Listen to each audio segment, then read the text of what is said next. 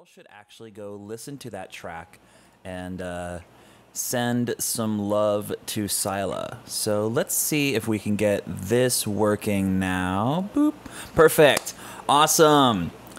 How's it going, Psylla? You are on. Oh, you can't hear me. There we go. Now you can hear me. Yeah. Perfect. So, welcome. This is Psylla over here on this side of the screen. Say hello to everyone. Ooh, can you hear me?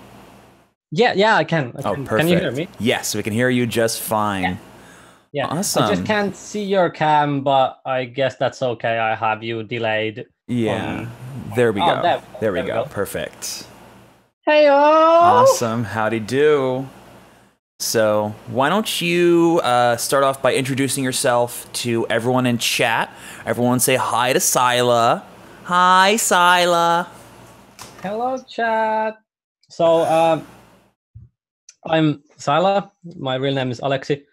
I'm from Finland. Yeah, I do all sorts of music-related stuff. And I do mixing, I do mastering, I do this artist thing called Psylla. What else is there, really? Well, I guess what else there is sort of, I guess we can kind of just dive right in. Why don't you tell us a little bit about your backstory? Like, where do you come from? Like, how did you get into music? What is the Psylla story? So basically, I started drumming when I was like 10. I think it was 2005, and it's been downhill ever since. So I'm like an art school kid. I've been in music schools like my whole education like path. Mm-hmm. I went to the army with like the music stuff. Like we have a conscript band in Finland. Yeah, I was a technician there. Met a lot of great people, and now I just a couple of years ago I finished school as a vocational school for music technology. So I'm a certified professional. That's awesome. So how many instruments do you play? Because I can see a guitar there in the background. We can see your fancy old fucking Juno over there behind you. Yeah, it's showing right. It is. And then there's this Strat that I love a lot. So you can play keys, you can play drums, you can play guitar. Can you play any other instruments? Is there a hidden flute history in the Psylla discography? Well, being able to play is a bit of a stretch. I know my way around a keyboard. I know how to get chords from there. I'm an okay drummer, like okay-ish. I think I'm so rusty right now with drums. And I compose a lot of my songs on the guitar. Oh, cool. Actually, this specific guitar, because I really think it helps to bring in the human element when writing songs, writing riffs, writing anything. That's awesome. No, I mean, I dig that. So, like, what would you say are your influences or inspirations, both musically and like outside of music? Like, was there any experiences that you had? Like, did your time in the military influence your music at all? Like, can we talk about that stuff? Well, like a lot of my music comes from learning. I want to say that, and then just randomness, of course, because every artist that does like glitch music or bass music will say that their music comes from experimentation and randomness and just harnessing randomness. But I like to think myself as like a learning writer, if that makes sense. It does, yeah. For example, when I heard what a Neapolitan sixth chord is, I immediately went home and tried to write with it. And nowadays, because I'm not in school anymore, I browse YouTube a lot to learn like sound design stuff and other stuff that might inspire me to do something I wouldn't have done if I hadn't seen the thing that I just saw. I'm with that. That's actually really cool. Like I often say personally that like learning something is one of the biggest inspirations for me. Like being able to say like I figured out X thing is like a big part of like why I want to make music. Is so I can say I did that and I know how that works. That's similar for you then?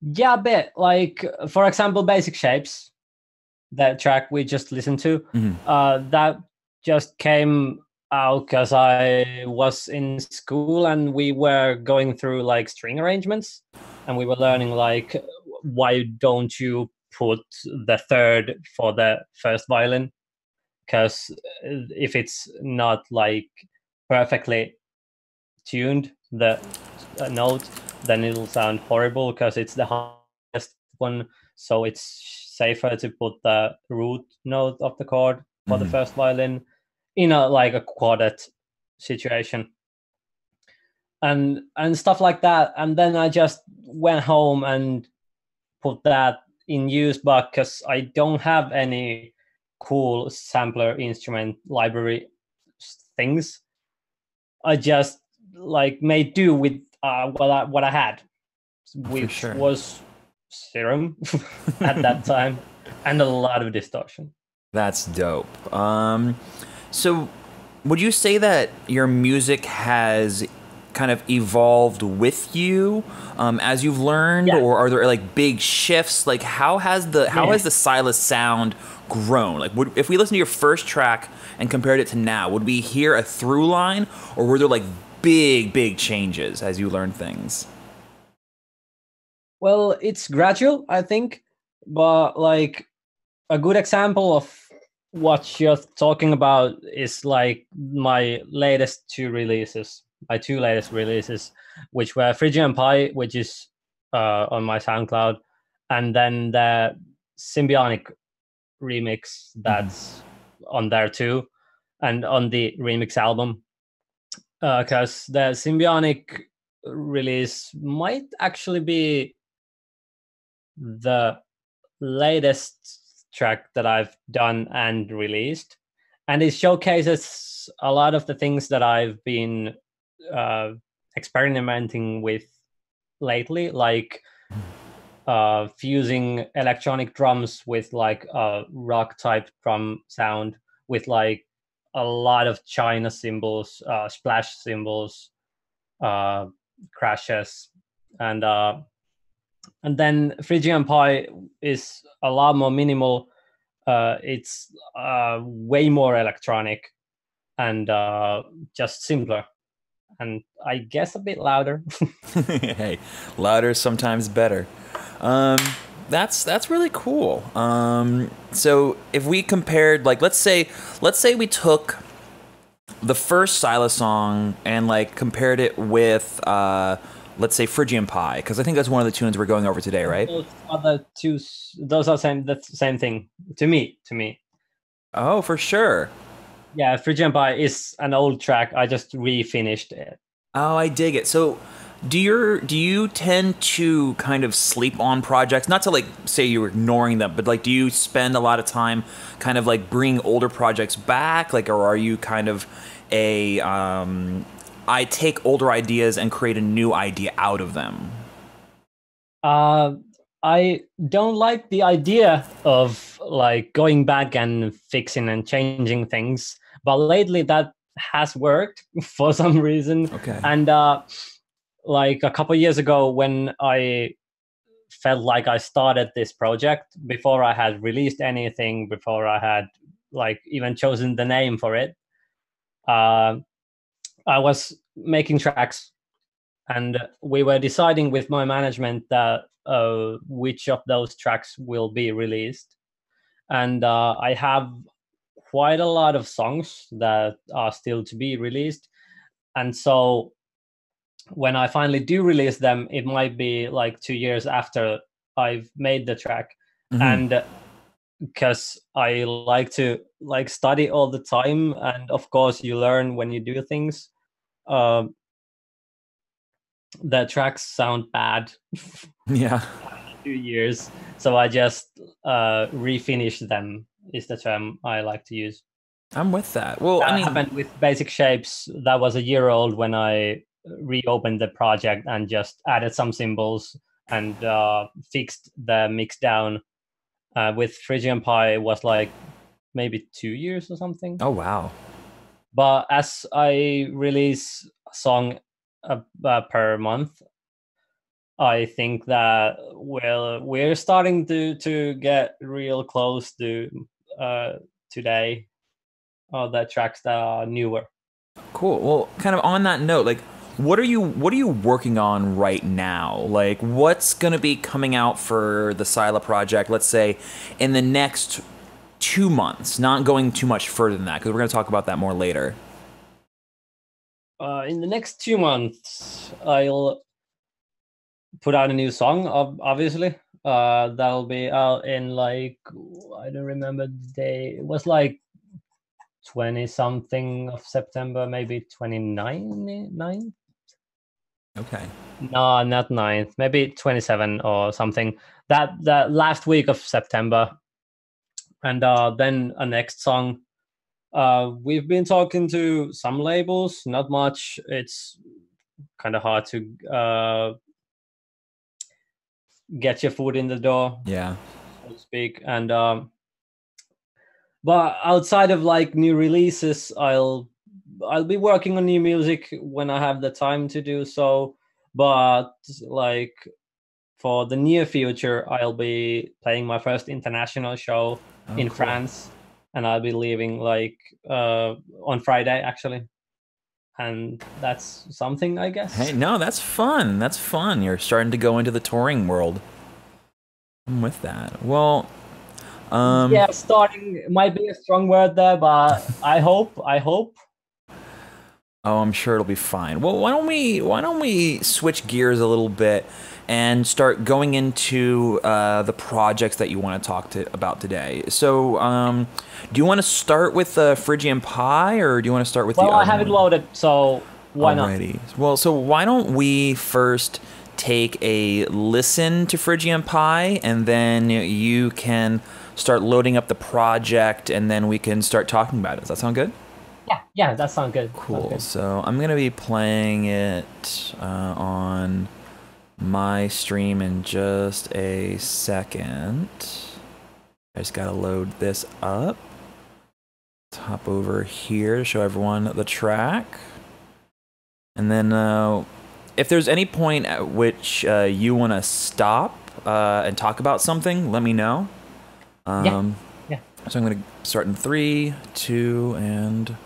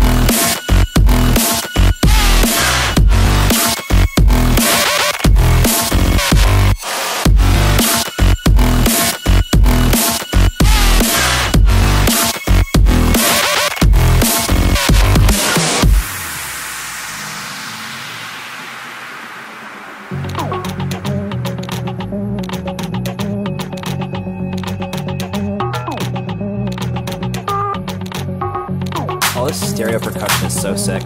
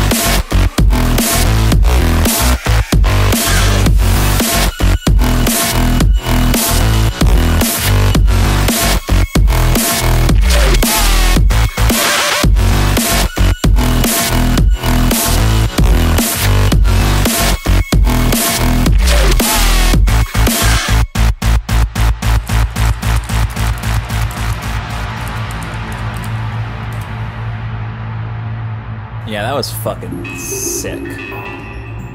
Oh, this outro, by the way. That's really cool. Let me just get this set up. Bada bing. Alrighty. That was sick. Let me put this all down here a little bit so that people don't see me. Oop, nope, let's not play whatever this other track is. It's not yours. Awesome. So why don't you start going through the project and let us know what you want to talk about. Like, you have free reign, so go wild. Okay. You might regret that in a couple of minutes. But yeah. I'll just mute my headphones because I can hear myself from there.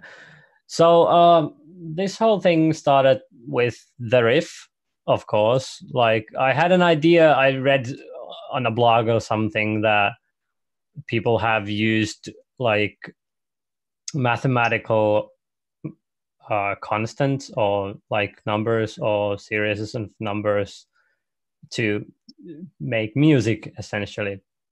So that's what I tried to do, pi is an like obvious choice because it's just pi. Everybody knows pi, even if they don't know what numbers are in it. So I just thought that, like, yeah, I'll just put the digits of pi into F sharp Phrygian scale and then go from there. And that's actually what you hear in the outro. It's an arpeggio in F sharp Phrygian. And it follows digits of pi. Oh, I think it's like that's sick. The 8 digits or something.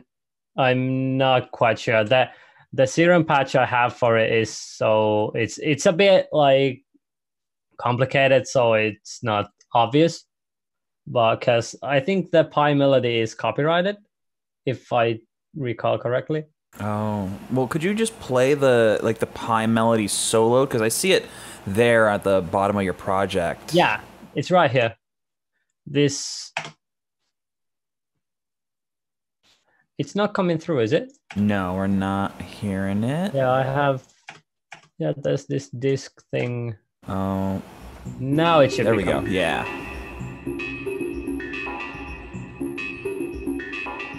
Yeah, so it's...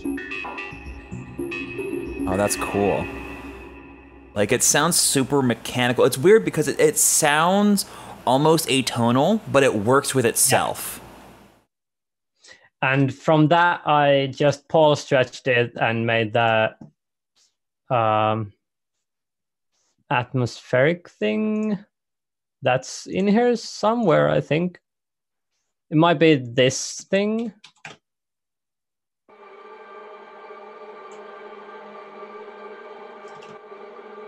But yeah, like, there's no chance. Oh, no, it's this one. It's this one. Sorry.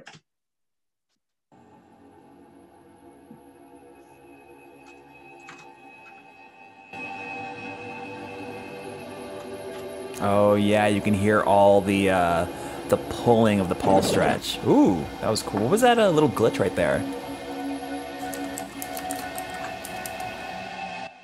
So that's this, but like stretched a lot. But of course, you can't. There's no possible way you could tell it's there. Like that. That is what the song gets its name from. So I don't know if that's a good choice on my part, but it was a choice I did. And then from there, I was like, I can't really use this for a riff or anything, so I just put some notes into the. Actually, I used FL when I made this project, like for the first time, and I've just put like some notes into the FL riff machine, and it gave me something along the lines of the riff that you hear. Oh, interesting. That's the.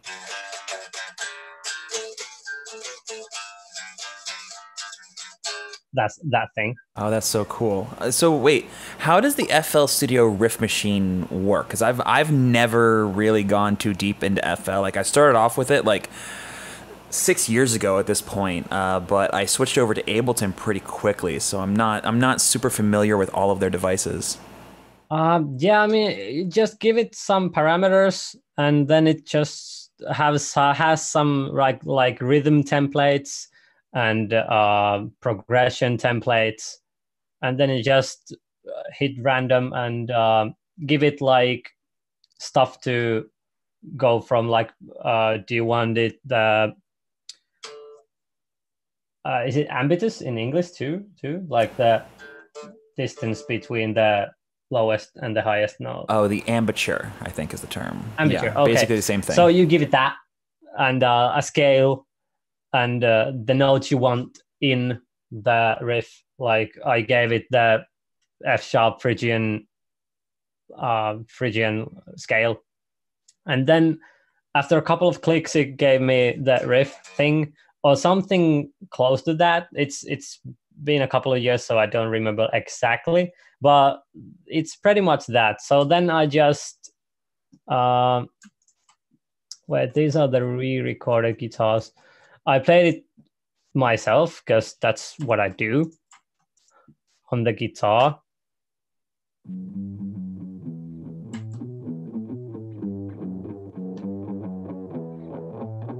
Oh, that's a live guitar. Oh, nice.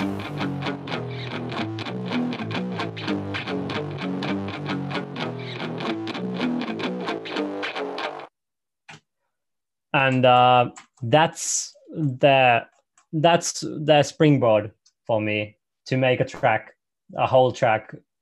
If I have a riff like that like is in any way good or catchy, I can just go work off of that. And actually, a fun little tidbit is that I couldn't play the fifths myself. So like the power chords that you play the riff with. So I recorded the fifths like separately as a separate take, and then just summed it all together so I get that final version, which I think is this one.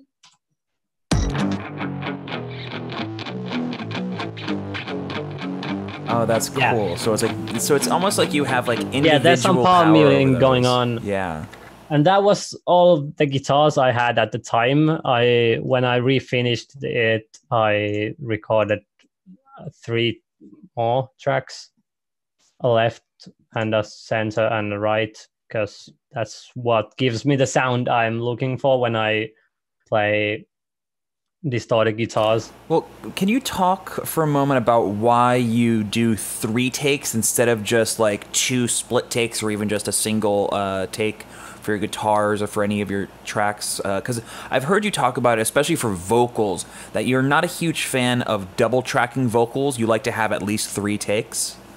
Yeah, at least 3. I would like 5. for the lead. But yeah, it's good to have a mono presence there, I think.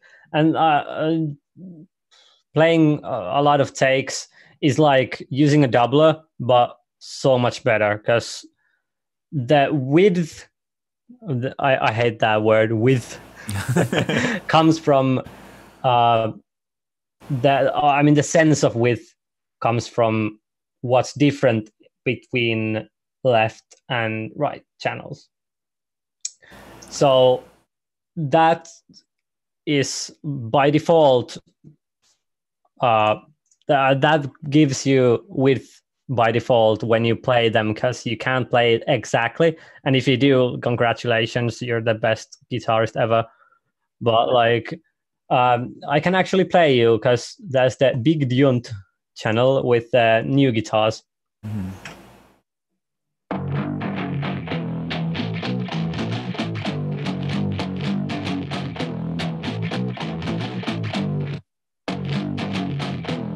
That's the full array of guitars. Mm-hmm. If I have only the mid one,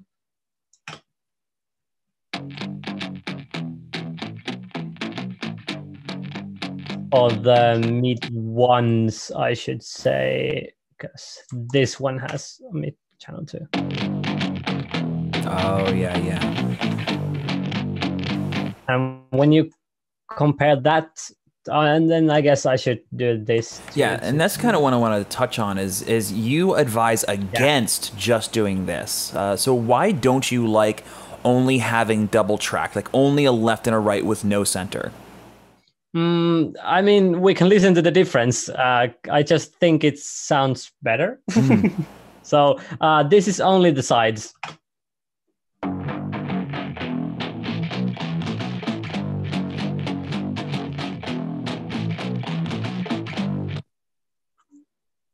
Then with the mids, oh yeah, it sounds way more full, definitely. And it also, to my ears, it sounds like the like when you just have the two sides, it sounds like it's kind of washy, whereas like it feels like the center one adds like the clarity and the punch that we're missing from the sides takes. Yeah. Plus, when you add the bass in, I honestly think that synthesized distorted basses and electric guitars are a match made in heaven, because they just work so well together, as you can hear right here. Can you though? Yeah, you can.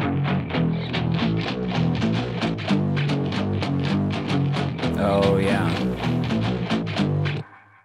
Like, this bass sound isn't anything special on its own. Like, it sounds like this. Oh yeah, that just blends in tone with the guitar. I didn't even really notice it like until you soloed it.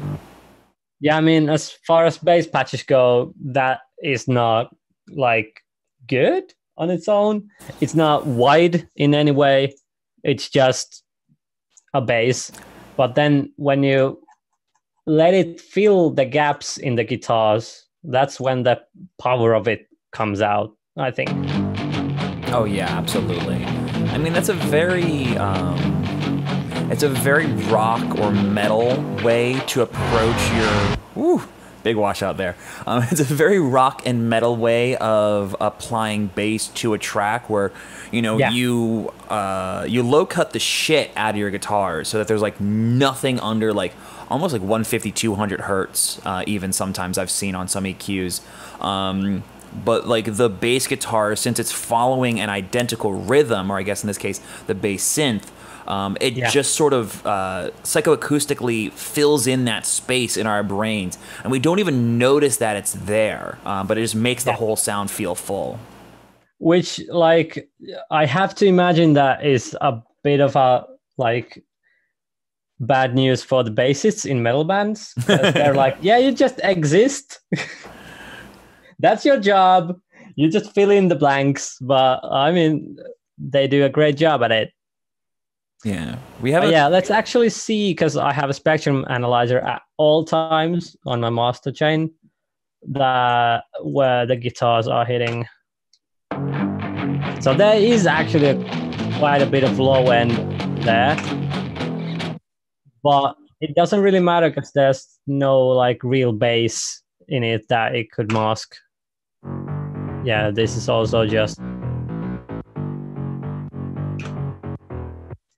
There are more intense examples of that I have in some of my songs, but yeah, whatever. Then there's the other interesting part in this song, I think, is the drone thing, which is this one. Ooh.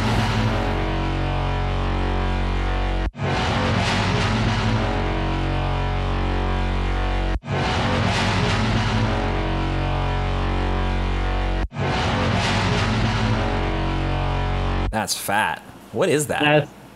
I mean, I think it was like a clip from the movie Crank. Have you seen it? Yeah. Yeah. There's this guy that says, "This is why I'm here is some hardcore shit," or something like that. And I just put it through like a Primal tap, I guess. Mm-hmm.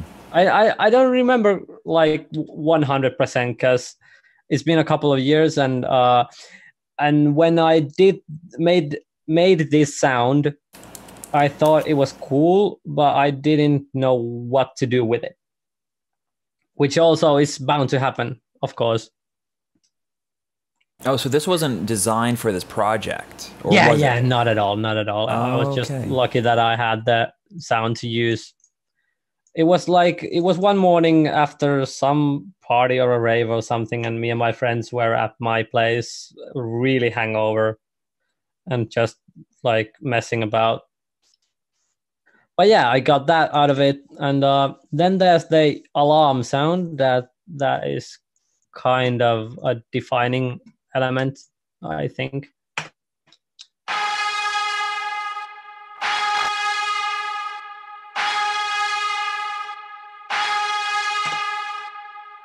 Is that also from another project? Actually, 100% stolen too. Oh, where is that from?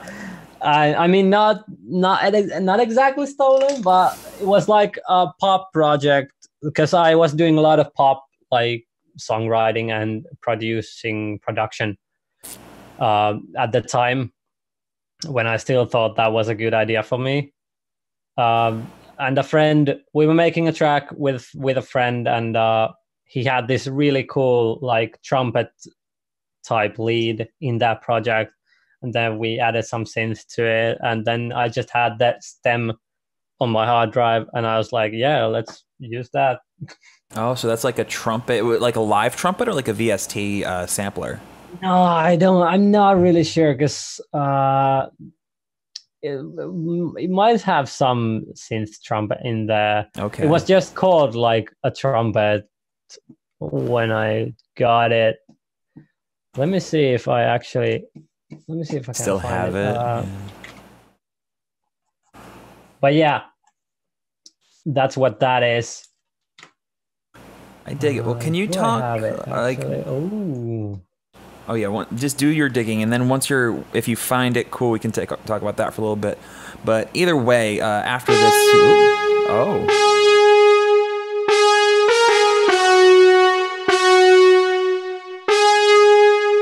oh yeah, that definitely sounds like some synth brass. That's cool. So you just took like the first bit of it. Something for a pop project. Then I just, as I do, added some distortion on it. So now it's mine. Now hey, nothing like a bit of grit to give something some unique quality. Yeah. Speaking of grit, can we talk about the drop synths? Sorry, you cut out. Or can we talk about the drop synths, or were those also sampled? Those actually were inspired by a Deadmau5 stream, where he just put the chaos thing in Serum, there's note on, and there's the chaos things, and which means that when every time you press a note, it randoms out. It gives you a value. So deadmau5 used that for the wavetable parameter, and just recorded what came out. So that's basically what it is. It's the riff, but like not in its entirety, because I wanted to like release the tension in the end of the song. So here are the synths, I guess. So there's the main one, which is this.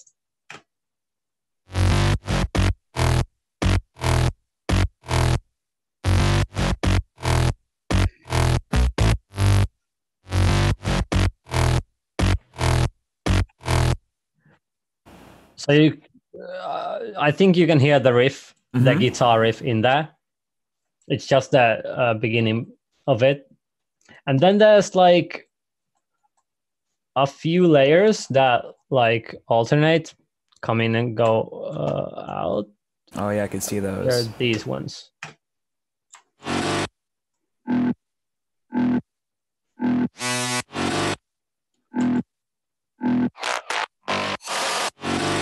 So it's a lot of layering on top of specific hits, but moving between which hit is being represented by which layer. Yeah, and it gives you the illusion that it's more complicated than it is. The main bass patch, because it feels like it's the same sound, but it's changing all the time. Now, how long did these sounds stay in MIDI before you rendered them out, or did you like render them out right away? They were never in MIDI. Oh, really? Oh, for sure. Because I recorded some random arpeggios or something with the serum patch that I was talking about. So after that, I ran the same thing through lots of like trash presets and maybe Saturn too. Just a lot of like different weird effects and distortions, and then again more distortion, and then some more distortion, and then I just got some cool textures that I could use to support the main bass line. Oh, that's so cool. So it's, I mean, I've done that myself too, where it's like, you know, you start recording the loop into a new audio file, and then you're just like clicking through presets, you know, in like Spec Ops or in Trash. I think that's really cool. I'm noticing actually a lot of stacks right there, right where your mouse is at. Yeah, these ones. Yeah, can you talk about like why you have so many different stacks for one hit? As opposed to the other sounds. Yeah, this is actually an interesting one, because if I remember correctly, there is no main bass on this hit. So there's just an E that I played on the guitar, like really loudly, like picking the string, like so it pitches down now, and you know. And hits against the fretboard and stuff. That twang. Then there's one of my favorite sounds. Like it's a classic from. There's this Pirate Station DJ set by Sigma that I have had in my life for like a decade soon. Oh, that's awesome. Think. Yeah, I still have it. Yeah. Oh my god, I still have it. So Oh, that's loud. Wait, so is it from that? Like, is it just that opening vocal sample? Or is it from the rest of the project, or the rest of the sample? Yeah, this one. And there's this really cool track in here.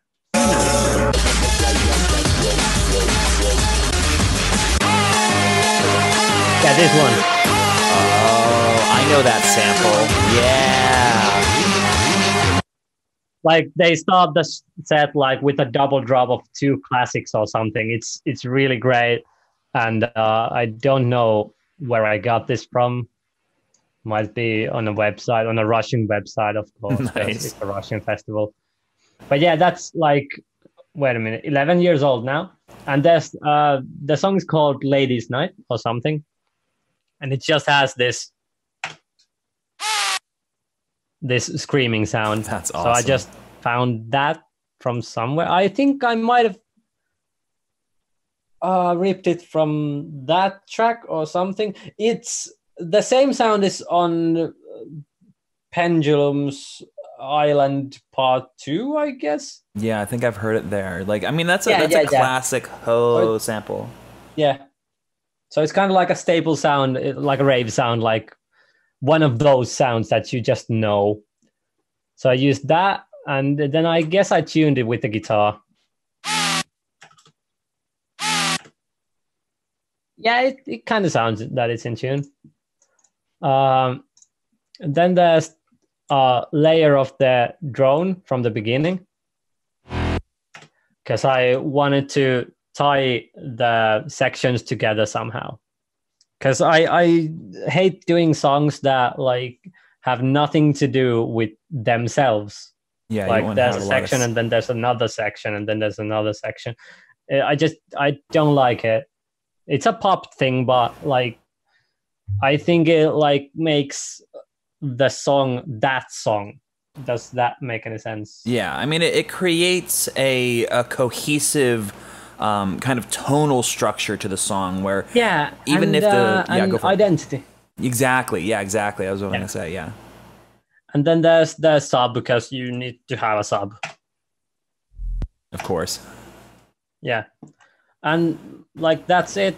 I have then when I mixed it, I added some EQ and imager, of course. I use this a lot. It's a free plugin. It's really great. Do you have like the actual Ozone Imager, or do you just use that one because it's good enough? Cause it does the same thing as the multiband thing. Mm-hmm. But like if I want multiband, I'll just do it myself, because I don't have the like Ozone 5 or 8. Oh, for sure. Has been upgraded by the host and now includes unlimited. I guess it's now upgraded then. Okay, yeah, I think because we've gone over the 40 minutes for the 3-person call, but that's all good. Hopefully that's not costing you any money. It's not. I actually just got a message on my like other computer that they gave me a gift. Oh, awesome! And they removed the 40-minute time limit. That's sick. Cool. Well, I'll take it. Yeah. Sure, Zoom. Thanks. Shout out Zoom. Yeah. Let's see. Is there anything else in this project you think might be cool? I actually want to talk a little bit about 2 things in the project that I noticed when you sent it to me. Sure. First, I want to go over anything else that you think is really important. Well, I just think that the memes are cool, because there's a track that's called Horrible, and I think that's pretty accurate. Nice. And is there anything else that's cool? Well, the drums I think are always cool, because I'm like that's how I learned to do music, like doing with from drums.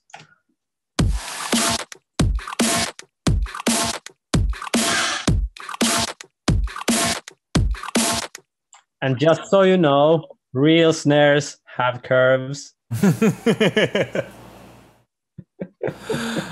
This awesome. One doesn't at all, and that's again because of trash presets.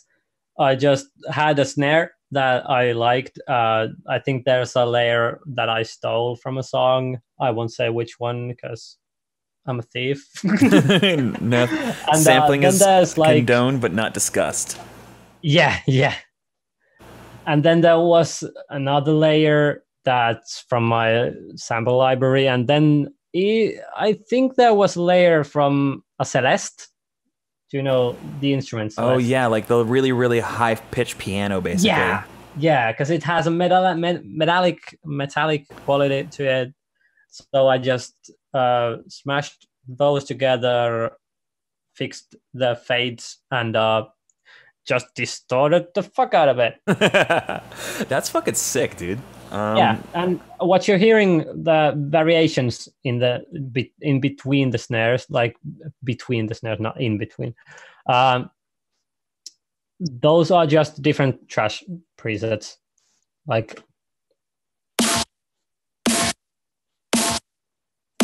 yeah, each snare hit like feels a little different. Vocal qualities and stuff. Those exactly. are just trash presets. Oh, that's dope. How long did it take you to decide maybe I should stem these out together? Like, how long were they as like a full layer, or was that like an instant thing? I don't actually remember, to be honest with you. Yeah, it's been a while. Those might be just like 4 separate files. Those snares. Mm-hmm. There's no layers there. There's just a hyper distorted snare. Let me see if I have it. I should have it. Yeah. These ones. Oh, so that's like from a sound design session, basically? Yeah, that's like, and that's January 2017, maybe? Jeez. No, that has to be older. Well, anyway, I can actually show in Explorer properties. Yeah, 2017. Nice. And I just like put them in the place of a snare, and because they're all made from the same layers, like the original layers, the Celeste and the stolen snare, and the third one that I don't remember what it was. They kind of sound the same, but still they don't. Yeah, they share the same kind of like texture, but they have different kind of spectral profiles. Yeah, exactly. And then I just in this project I used Spiff and then some EQ and then Transify to really bring out the low mid attack of it and remove some of that really, really harsh high end sustain. And then I used this trick that I like to use a lot on snares and pretty much anything really, to just soft clip. Oh yeah, the soft clipper in the glue compressor is so clean. Yeah, I use that all the time. I think there's some compression happening. I'm not sure. Let's see.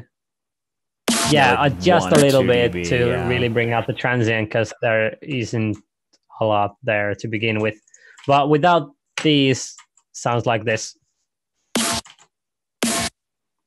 And then with.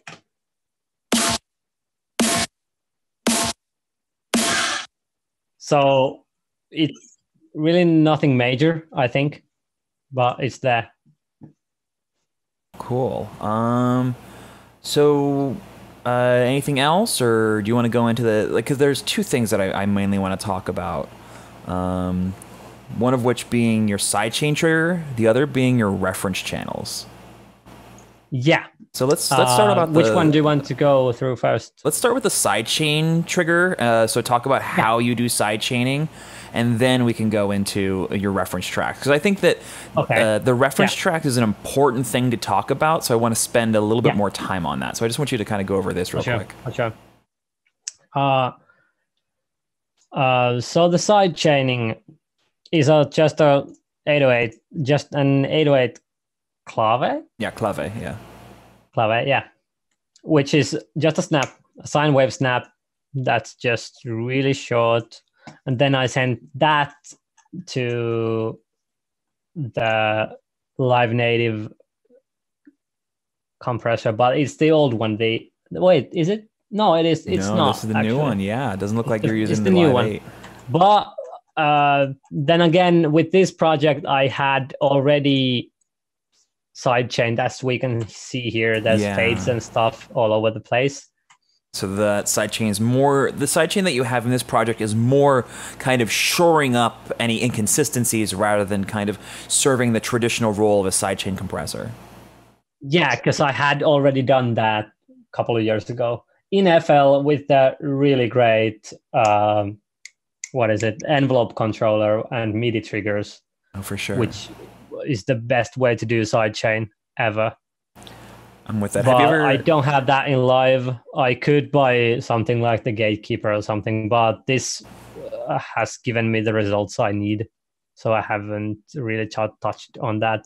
But the really important part to me with this is the naming convention that I have, which is hashtag and the name, like this. Yeah, the pound sign or the hash mark. Yeah. So it gives you the number of the track. Yeah, because that's something that I notice a lot in people's productions is like whether or not they want to keep that number in there. Because for people, just people in chat who might be unfamiliar, when you rename a track in Ableton, if you include a pound symbol or a hashtag symbol, I think it works wherever it's placed in the name, but I usually just keep it at the beginning. It'll actually replace that with the number of the track that it is from top to bottom in your session. No, it's only in the beginning. So it's only at the beginning. So you don't obviously have to use that, but I think you and I have a similar perspective where having that visual reference makes sidechaining easier, it makes resampling easier, and it makes stemming stuff out way easier. To me, more importantly, you can route things way easier. So if I have an EQ, like with reference tracks or something, I can just go here and then I need track 50. And then there it is. Yeah, absolutely. And that becomes important when you need to do sidechaining.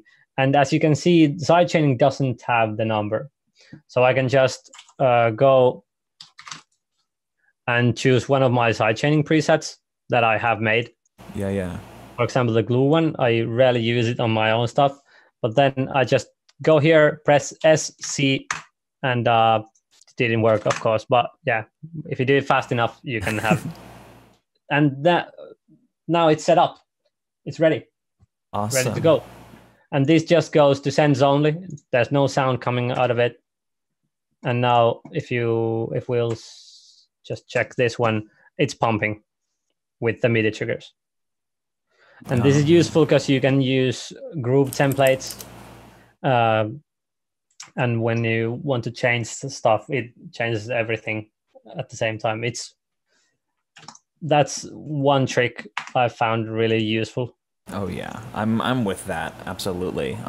So I look at your project and I see at the very bottom what your mouse is kind of hovering over, the references. So yeah. I have gotten into a lot of conversations, a couple disagreements with people over when to reference, how to reference, and if referencing is even a good thing. So why don't you give me your perspective and why you reference the way that you've done so in this project? Because I'm noticing it's mostly your own tracks and then a couple of other tunes from producers who I think both you and I respect immensely. Yeah. So my non-diplomatic answer for referencing is do it always as much as you want and need to, and even more than that, because it just, like, if it sounds good, it sounds good, and you don't know if it sounds good unless you compare it to something else that sounds good to you. And I really can't figure out why you wouldn't reference at all. Like, that makes no sense to me. Yeah. at all. No, I mean, I get that. I mean, the argument that I've heard generally comes down to one of two things. Either one, the person believes that they have such a unique and original sound that they can't find any references, which I will say personally, I don't think is true. I don't think that's possible to not be able to find any song that's even remotely close to the style and the sound that you're going for. And then the other thing I've heard is that they're worried about becoming a derivative artist and not having original thoughts with their music. Okay, so let's break those down. The first one doesn't matter, like, at all. If your music is like noise, you will find noise music, and you can reference those tracks. So you can compare that the loudness of the between yours and the other track. You can compare how much top end there is. You can compare how much low end there is, and stuff like that. That, like, I could reference my tracks to some pop mixes, because I let's do it. Like, I have bought the latest Chromeo album, which was sublimely mixed. It's amazing how much loudness they got from it. Especially considering they're all analog too. Like, that's the thing that always blows my mind. Like, they're almost entirely out of the box. Yeah, well, their gear is, but the mix probably isn't. Oh, that's true. Good point. But yeah, let's slap like Juice here from the album. Amazing track. So I hope that you won't get banned for this. Oh, I'm sure. Worst case scenario, they mute the audio, but if you give us like just a couple of seconds, I'm sure it's fine. Yeah, I don't need to give you audio. Wait a minute. Yeah, I don't need to even give you audio. Oh, yeah. So there's the curve for the Chromeo track. No effects on it at all. And then there's the curve for my track. And we can have them side by side. And we can check how much high end they have and how much high end I have. Yeah, and obviously, like you're saying, there's going to be major differences in like bass music and the stuff that you make and the kind of pop music that they're making. But I'm noticing that in like the main sections, what we're looking at right now, I can see that your frequency profiles are relatively similar, almost identical. I would say that your track has a little bit more bass, which makes sense because you're doing more bass music and they're doing more pop music. Yeah. But like the overall slope of things and the way that the brightness kind of peaks up in the choruses is very similar. And that's my point exactly. It doesn't need to be the same genre. It doesn't need to be even like good. If your music isn't good, if you want to reference against something that's bad, then go for it. Yeah. But like, it gives you like a reference point to how much top end there is and how much low end there is. And that's an important part of referencing, I think. And after a while, you find the level that things should be at. Like for me, it's this that I'm hovering over right now, the -30 line. I know right now, after doing this a lot with my own tracks and with other people's tracks, that if top end or low end goes above that line, it's quite a lot. I won't say it's too much because people do that. Noisier basses can go to like -24 or something like they're just insane. Yeah. But like it's a good starting point. And you won't learn that if you don't reference at all. Like and music never exists in a void. So why not do it? No, absolutely. I mean, I'm curious, like, do you ever reference based on songwriting, sound design, or song structure? Yeah, sometimes. For example, this track and the next one I'm putting out next this month, they're both really, really inspired by uh, Royalty by Shady End. That came out like roughly at the same at that time. Okay. Because that was a real eye opener track for me. Like I wouldn't have thought that you can do that. Like I had listened to a lot of Cohen sound and noisy and stuff, and then Shaden just comes in and uses noise because he wants to, and then it's like, okay, I can do that. I can do something like that too, which is why you'll notice that in here there's like just noise, because why not? Yeah. I mean, I like that because it's honestly the way that you're framing it. It's actually a tool of liberating you to do more of what you want, because it's almost like you're getting permission from someone else, even though you don't need their permission. Having that reassurance is honestly like a beneficial tool. Yeah, exactly. I couldn't have said it better myself. Cool. Then there's my own tracks, because I have started to put out music like a year ago, and I would like to, of course, have it sound better. But then again, consistency is key when creating a brand. Oh, so you want to make sure that everything sounds like Psylla. Yeah, which makes remixes harder, because often you're not in control of the master.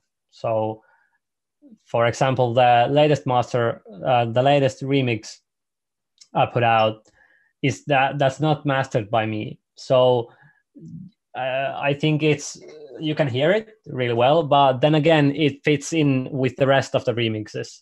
But it has a lot less high end than I would like myself for my tracks. But then again, it's more important that it fits in with the rest of the album and the rest of my original works. Yeah, that makes sense. Yeah. Cool. And then there's just the Vozo tune, which is like, it sounds smooth, but it's still loud, which is weird. And I actually asked Vozo about this notch in 7K. Like I asked that, what was that all about? Because if I tried to do something like that, it would sound absolutely horrible. Like here. Oh yeah, I see that big old dip. So what's going on there? I don't know. It's just that's what the mastering engineer wanted. And who am I to talk? Like, this track sounds amazing. Yeah, I mean, if it works, then that's all you need to know. If it sounds good, it is good. Yeah, exactly. All right, so interesting comment here in the chat from Noise Signal. I think a reference only becomes bad if you attempt to copy everything, then your own tune can become contrived, but all you have to do is avoid doing that. I think that's a good point. Yeah. Like, what do you think? Yeah, I mean, it's a mindset thing. If you're setting out to copy a track, then you're going to copy a track. And if you can't, like, catch yourself doing that, like, before you do that, then I really don't know how to help you. Yeah, I mean, I think that ties into kind of like the second argument that I've heard a lot of people being afraid of becoming derivative. And like, you and I have talked about this a bunch where, like, if you are an artist, part of being an artist is consuming or absorbing all of the things that are coming in around you. And it could be any number of things. It could be stuff that you experience in life, things that you eat, music you listen to, art that you observe. Yeah. You take that into yourself and you are creating a derivative of that just because of the way that your brain works. Yeah. So I've always found it interesting, and for me, like looking through this project file, it's reassuring because I can see that not only are you using other people's songs, you're using your own songs, and I can hear the connections. Like I can hear the relationship between, you know, a Shadient tune and your tune, but it doesn't sound like you are being quote unquote derivative. You're just in the same vein. You're approaching the same mood because you two have similar sensibilities. Yeah, and I think that's the difference between like copying and taking inspiration from something. Absolutely, absolutely. I think that about does it for this tune. Unless there's anything else you wanted to talk Yeah, about I here. mean, I'm looking at the chat, so if you have any questions, now is your time. Now is your time. Yeah. Well, for now, let's just hop back to the webcam so people can stop looking at this this Ableton screen with no human beings on it. Yeah, yeah. And what was the other project while we're kind of waiting to get set up? What was the other thing you were planning on showing off? I'm moving back to the webcams now, so I think you might have to stop screen sharing for it to go back. Perfect. There we go. I mean, I don't remember, but I can open any project that I have. So Yeah, well, if you have any ideas. Yeah, I mean, what I was thinking of going over was some work in project or work in progress. Like the idea is to, yeah, if you're comfortable with it. If you're not comfortable sharing a work in progress, that's totally fine. I'm just curious to see what the differences are between a finished Psylla project and something that is still in development. And if you'd rather just send me audio files so we can listen to it, that works too. I don't want to make you feel put out in any way. Yeah, I'm not. I just don't really have anything that's a work in progress that I'm intending to finish, but I have a good example of a track that I'm probably not gonna finish, but what it looks like when it's being made. That might actually be pretty cool. Yeah. Yeah. So why don't we get that loaded? I'll open it up just a second. And while you're doing that, I'm just going to do a little bit of catch up on hosts and follows and stuff. Yeah, sure. Thank you to Symbolic Deuce for that follow. What a wonderful name. Thanks to everyone for hanging around for this. This has been, honestly, this has been really fun so far. I've really enjoyed this. And I think once we go over this, we could also actually use this as a springboard into kind of the other aspects of this section of the interview that I wanted to talk about. Like, let's say you want to start a new project.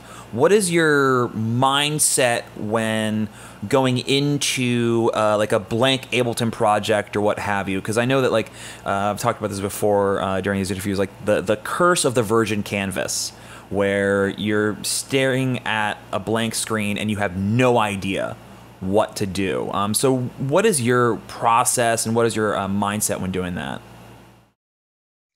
That's when I usually go to my sound design folder, or just pick up a guitar, start up the Juno, just start, like, even I love keyboard instruments because you can do this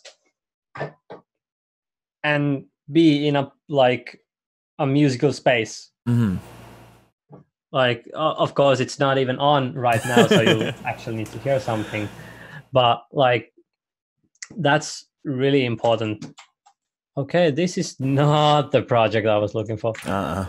But yeah, I'll just start with the music, trying to write something, trying to like look for crazy samples, and doing a sound design session to springboard yourself into making a song. Oh, for sure. So it's Yes. you. I think a good idea. So you don't normally go in with the idea of like, I have this song in my head and I want to write this song. It's sort of like you go in and you see what comes out just from kind of playing around? Not never. Okay. Sometimes I'm like in shower or something, like in the shower, and I'll just have this groove pop into my head, because everybody knows that the shower is the only place you can actually think in for some reason. Yeah. But like it's weird. I get a lot of ideas in the shower. But like, and that's why my landlord hates me, because I use so much water. I tried to cut down on that. But like, having an idea helps, but can actually slow you down, I think. Because if you have this great idea, like I have a bunch of like riff ideas or chord progressions or stuff like that in my phone that I have just like played at 3 a.m. on my guitar. And then if I try to make a song based on that, I might get stuck, because I don't want to abandon that thing that I had, the original idea. Yeah. And I wouldn't advise like letting yourself be slowed down by that. I think it's important to realize and I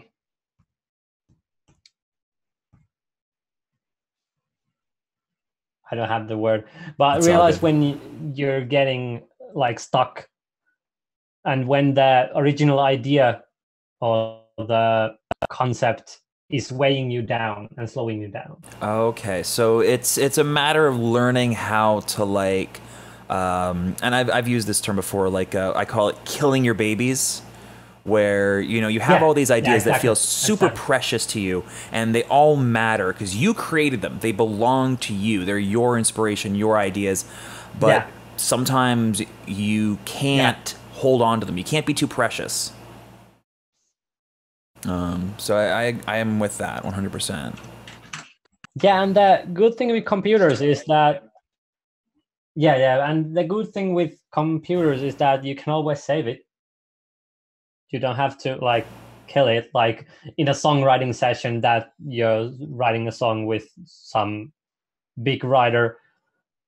You would have to abandon that for now, and that wouldn't go into the song that you're writing. But when you're doing it alone in your room with just you and your computer, you can just save it and then come back to it if you feel like that's something you could do.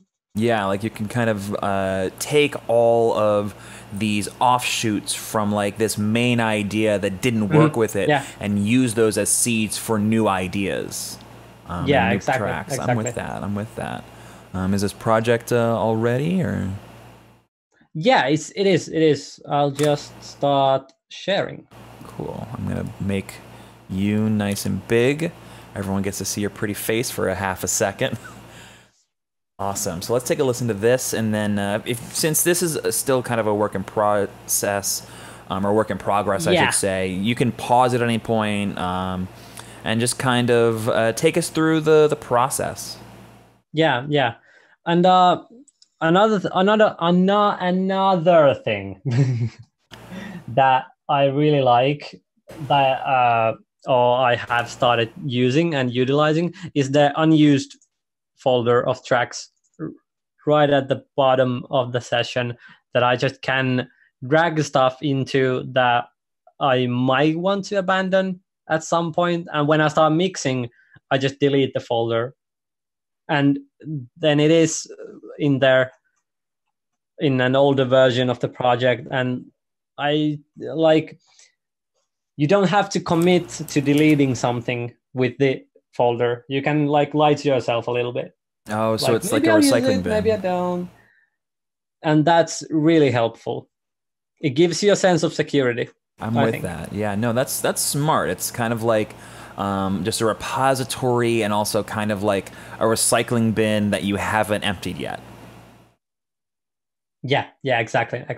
For sure. But this is the project. As you can see, there's a lot of guitars in here. I really like the drums on this.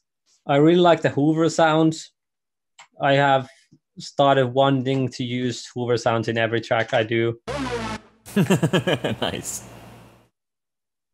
Because I don't know, it's kind of cheesy, but it's really good. I mean, the Hoover sounds are cheesy, but they're just so effective in their own way. But yeah, I'll press play and hope you guys won't die of cringing or something. Oh, I'm sure it'll be fine.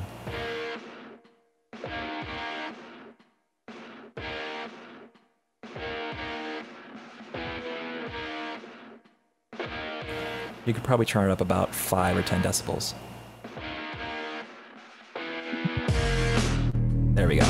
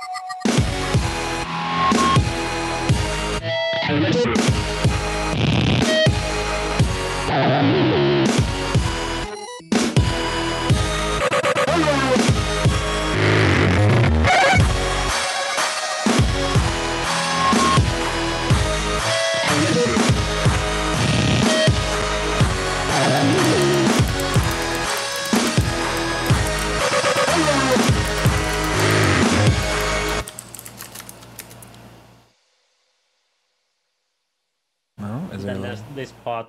Oh, for sure.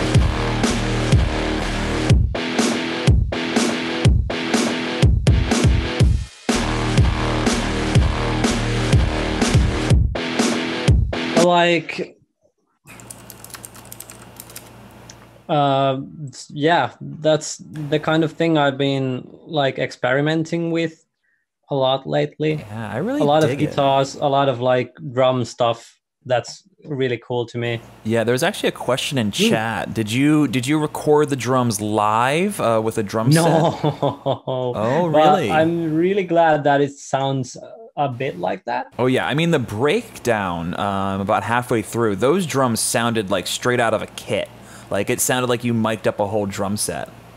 Like this part over here. Yeah. Oh wow.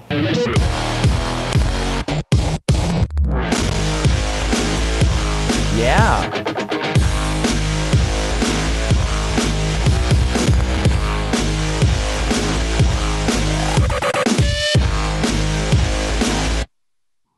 Oh, so that's all audio.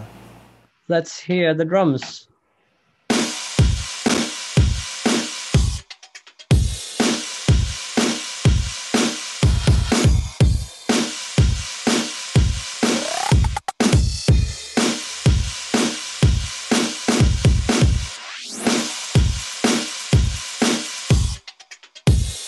I love all those little cuts. Those are so good. And what I think makes it sound like a kit is that I use a lot, because again, I'm a drummer myself.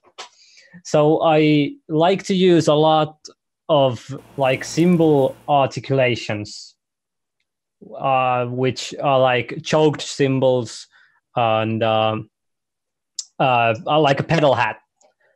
That's never in EDM, like this Yeah. sound. I mean, actually, one thing I've noticed when listening to your music, you don't use hi-hats nearly as often as most other artists. Like in Phrygian Pie, I don't think there is a hi-hat in that track, is there? Yeah, there isn't. There isn't. I hate them. I just hate them. It's so hard to like make them sound natural and not like awkward. Mm-hmm. But with pedal hats, it's a lot easier. And oftentimes, I would like an open hat, like an all the way open hat, maybe a little bit close so it sizzles, and just hit really hard with a stick because that sounds heavy to me. Oh, for That's sure. like it flows really nicely. Like actually, I have the break that I've used. This one, it's from this band called Idols, which is the best band right now.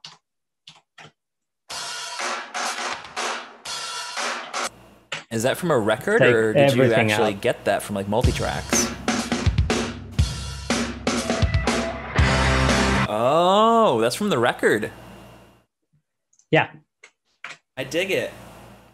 and I that wasn't the best example of the kind of hi-hat I'm talking about, but still, I think that's the kind of sound I'm looking for. And when I can't have that, I just get frustrated a lot. And then I really like to use rides because rides are just cool, and I associate the ride sound with a like open feeling, because when you're playing a ride, it's on your right hand, and your body is all open. Oh yeah, I mean with hi-hats, like I feel like hi-hats, and it kind of goes back to what you're saying, like hi-hats are almost like overused in dance music. I rarely hear rides outside of like drum and bass music these days. Yeah. Oh. Yeah. That brings me home. That's so nice. Yeah, and that makes it sound like a kit. And then there's the open hats and the pedal hats and the chinas and the splashes. These are like,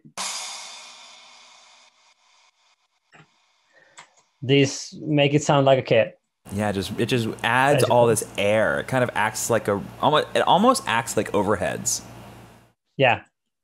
And of course my favorites, which are the choked cymbals. That's sick. These ones.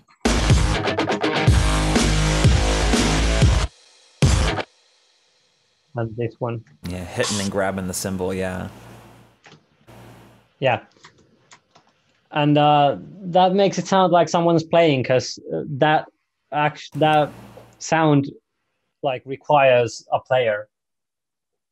Yeah, you need someone physically grabbing the cymbal. Yeah, for sure. And then there's just a lot of different samples, which makes it sound again like a kit, because it isn't repeating the same sound, even though there is a 909 crash in. Yeah, but it's layered with another one, and it's not used like for all orchestra crashes. Yeah. And all sorts of stuff like that. But those are the things that make it sound like a kit. Yeah, well, there you go, Almar. Now you know. Just add a shit ton of different samples everywhere. Yeah, I mean, that's the way to do drums, in my opinion. Like, in basic shapes, there's a lot of symbols, and there's a lot of like, first half with this symbol, then it changes to the pedal hat thing and stuff like that. Yeah. So how did this track start? What was like the first element in this project? I think it was this riff, which I hate now.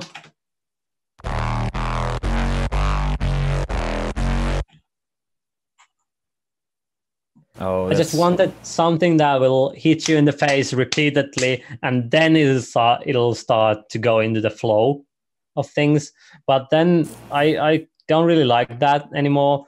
But the reason why I started this track is that I had a friend over who does circuit bending. Mm-hmm. He had this old like flea market kids piano from China that has only like the white keys because putting in black keys is too expensive, I guess, or something. And he just opened it up and messed with it, and we recorded that, and there was this really cool sound that came out of it. Let me see. Yeah, this one. This is like a sample from the circuit bent instrument. I'll just take everything off it. Ooh. You can hear all the noise in that. I love the timbre on that. And I love that sound because it reminds me of the 90s breakbeat rave thing. But it's because then there's the sounds that you just know, which are in this plugin, this one. No, yeah, you showed me this before. Yeah. They're all there. You can like pinpoint where they're used, and that's that sound, and that's in a million tracks. But that sound gave me a feeling of the 90s rave breakbeat thing, but it wasn't familiar in the sense that I've heard it before. Yeah. And the fact that we made it by using the Juno as a control voltage into the circuit bent children's toy piano thing was just like, I had to use it. Oh yeah. But here we are. Well, I mean, like with that, it goes back to sort of what they were doing back then. Because I mean, like 30 years ago, you didn't have all of the bullshit that we have now. Like there wasn't a serum, there wasn't massive, there wasn't like a whole host of like software DSP effects. So basically you had people making tunes out of Casio keyboards, and a lot of times you would get sounds that would feel like a fucking circuit bent fucking toy piano from China. Yeah, because that's basically what people had to work with. So even if you are using modern sound design aesthetics, modern processing, like that source sound, I mean, this kind of is something we could probably talk about a little bit later, but like the importance of getting a good source signal and applying a lot of interesting processing to that, rather than focusing so much on like, I want to get like the exact synthesizer patch that I want. Sometimes you want to get something that is just really, really cool sounding, but isn't like something that you have total control over. And then you process it with a bunch of, distortion and EQs and stuff like that in the box to make it feel more modern. Yeah, for sure. Plus, I had, when I started this project, it was July, I guess. So I had just like discovered, I had known about G. Jones before, but like I had like procrastinated on actually checking his music out. So then when I finally did, I was like, yeah, I want to do something like that. Amen breaks, fuck yeah. Nice. Amen breaks and loud synthesizers, that's my shit. But then again, I have wanted to do something that feels like me. And at this moment in time, I guess that's a lot of guitars and cymbals. I mean, it's definitely a very hybridized thing, because it's there's the big thing in dubstep where you have kind of all these metal and post-hardcore sounds being pushed in against a bunch of dubstep basses, and this is kind of like excuse me, the more breakbeat glitch kind of variant on that, where you're using a lot of metal sounds, but this feels more technical in terms of the way that the riffs feel, in terms of the way that the drum design feels. And I think that's a really cool direction because it's not something that you hear a lot. So for you, it actually is a very identifiable sound as like the Psylla style, which is really cool. Yeah, and I mean, I have to feel for my manager because it's his job to like try and brand me and manage the brand too. And I'm just like, yeah, this is the track I had. Like the concept for was that every sound has a tonality, and then there's this just noise. So have fun, Enjoy. yeah. Let's brand that. Let's make it a consistent brand that's easy to sell. Like, hats off to him, I guess. Yeah, good luck. Well, is there anything good else? luck. Is there Exactly. anything else you want to talk about with this project?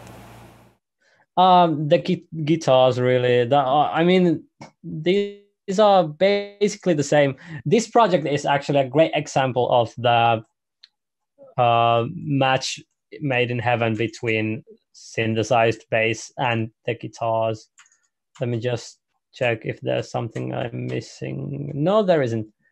So there's this Reese bass.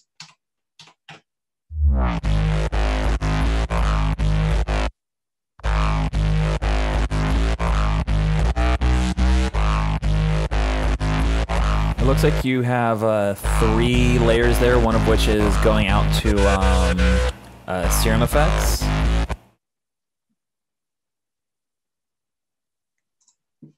So there's a lot of stuff on there, as you can see right here. So the sample you would say is like the main layer. Is the operator working as a sub bass? Where these ones? Yeah. No, there's operator. Yeah, that's the sub bass. That has not a lot of going on, I think. Yeah, that's just a sub. Okay. Then there's this sub bass patch that I use a lot, which is from my ambient project.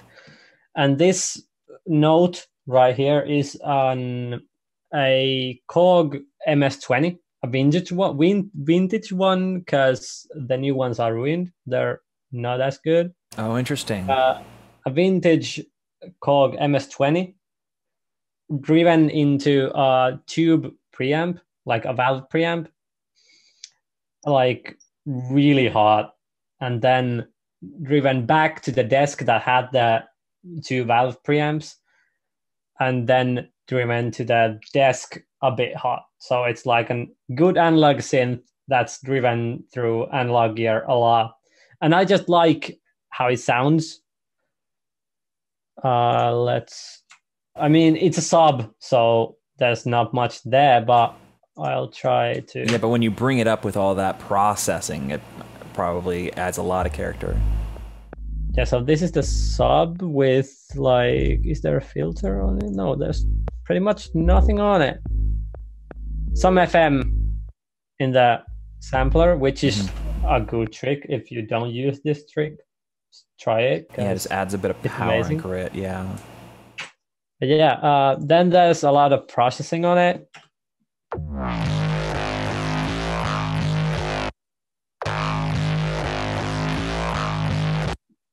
Yeah, I'm seeing a lot basically of... just yeah. A lot of distortion, compression, then some like motion, some like filter animations, so we can distort them again a few times. What's Serum Effects doing? Yeah. Serum Effects, does it have an audio in, so I can use the filter here too, and I can key track it too. I didn't even know you could do that. Wait, so in Serum Effects, you can use the noise oscillator as like an audio throughput? Yeah, you can. So you can use the first filter, and then by using this external instrument thing, you can route MIDI into it, so you can key track the first filter. That's sick. So you can have a chain and then key track filter it again. That's awesome. I had no idea you could do that. Noise Signal is saying it's in one of the more recent updates to Serum. I need to check that. Yeah, That's really which cool. is it's cool because you can also use the oscillators. So it's Oh, just a Serum like in between your processing chain, which is wild to me. that's intense. Yeah. Like I can just go in here and add another Reese to the Reese. Yo, dog. I heard you like Reese's, so I put a Reese in your Reese so you can Reese while you Reese. That's fucking cool. Yeah. But yeah, then there's this. I really love this sound right here. Ooh. Yeah. Is that a Saturn or the decap? I don't really know. There's a lot of going on, but it's like some widening. I think there's a high pass filter on it. For sure. And then a reverb sent to like make it wider again. But most of it comes from the FM, I think. Oh, okay. I can see that. Oh, it doesn't. Then it's just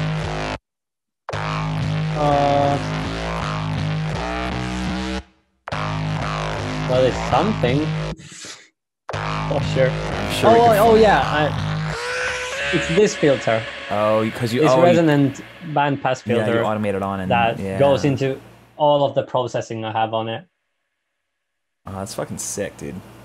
Yeah, plus the reverb on bass, it sounds unorthodox when you like talk about it, but then when you actually try to apply it as a technique, it really works.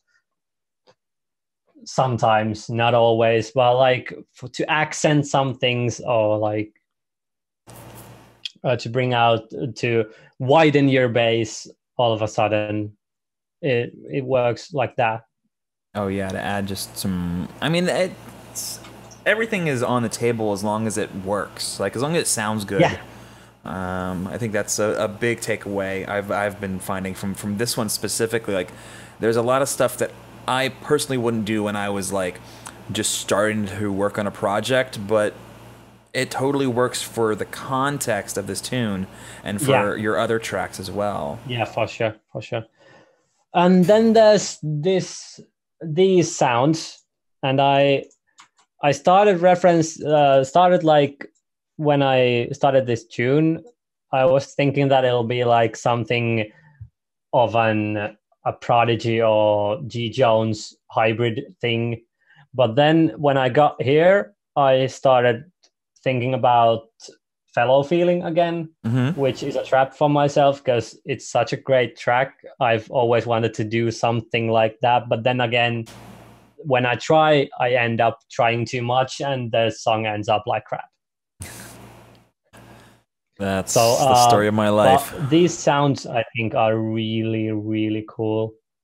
And these are just made by putting weird Max for Live effects on something I have on the tune already, like the guitars or maybe the bass or the sound design things that are here. This is the palette I'm using for this song. Nice. Which has all the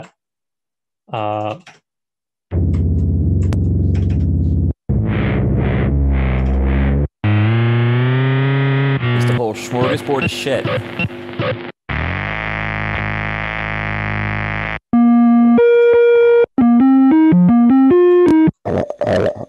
What the fuck was that last one? This one? Yeah. The toy piano has a microphone, because of course it does. So this is my friend talking into the mic, and oh, that's so funny. With all the circuit bending going on, and just being real hangover, because this was the morning after Finland won the hockey championship. So we went to the marketplace as we do in Finland, and this is how he sounds.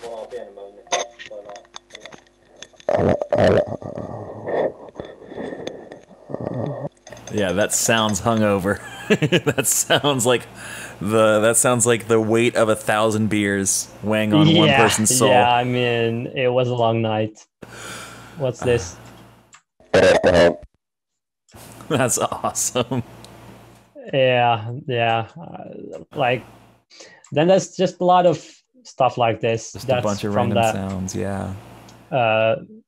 toy instrument, and I just pulled these into that channel I had that weird Max for Live stuff on. I'm pretty sure I don't have it on here anymore because Max for Live doesn't really work for Windows. It's annoying, but it is what it is. But yeah, these sounds.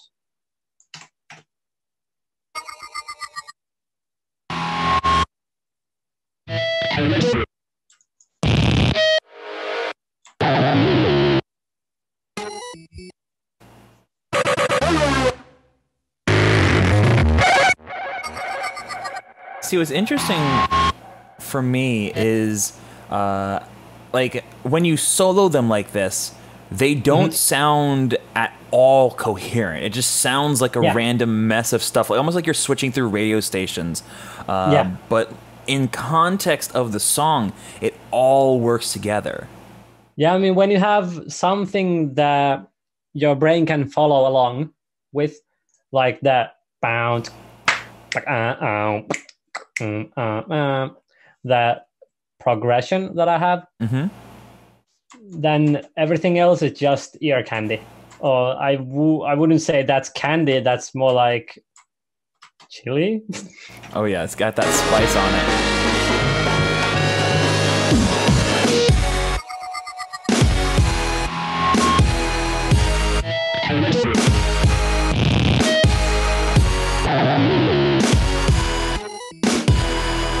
That's super cool.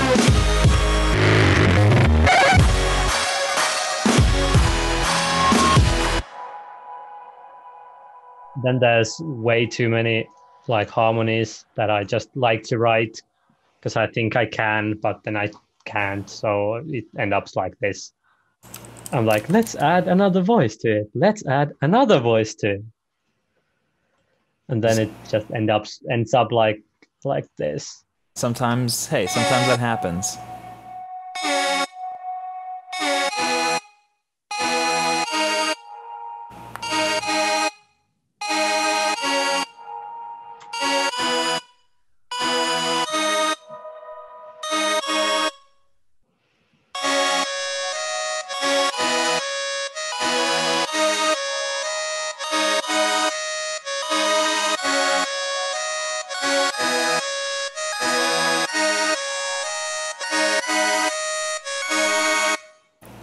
That sounds really cool. Like, I mean, I feel like in like the context of the tune, it can get a little hectic, but like there's just so much cool things going on within that like I totally understand where you're coming from with it. Yeah, yeah. And it's I don't know. I don't know. But then again, this part feels like so far away from this part, which was this one. Oh yeah.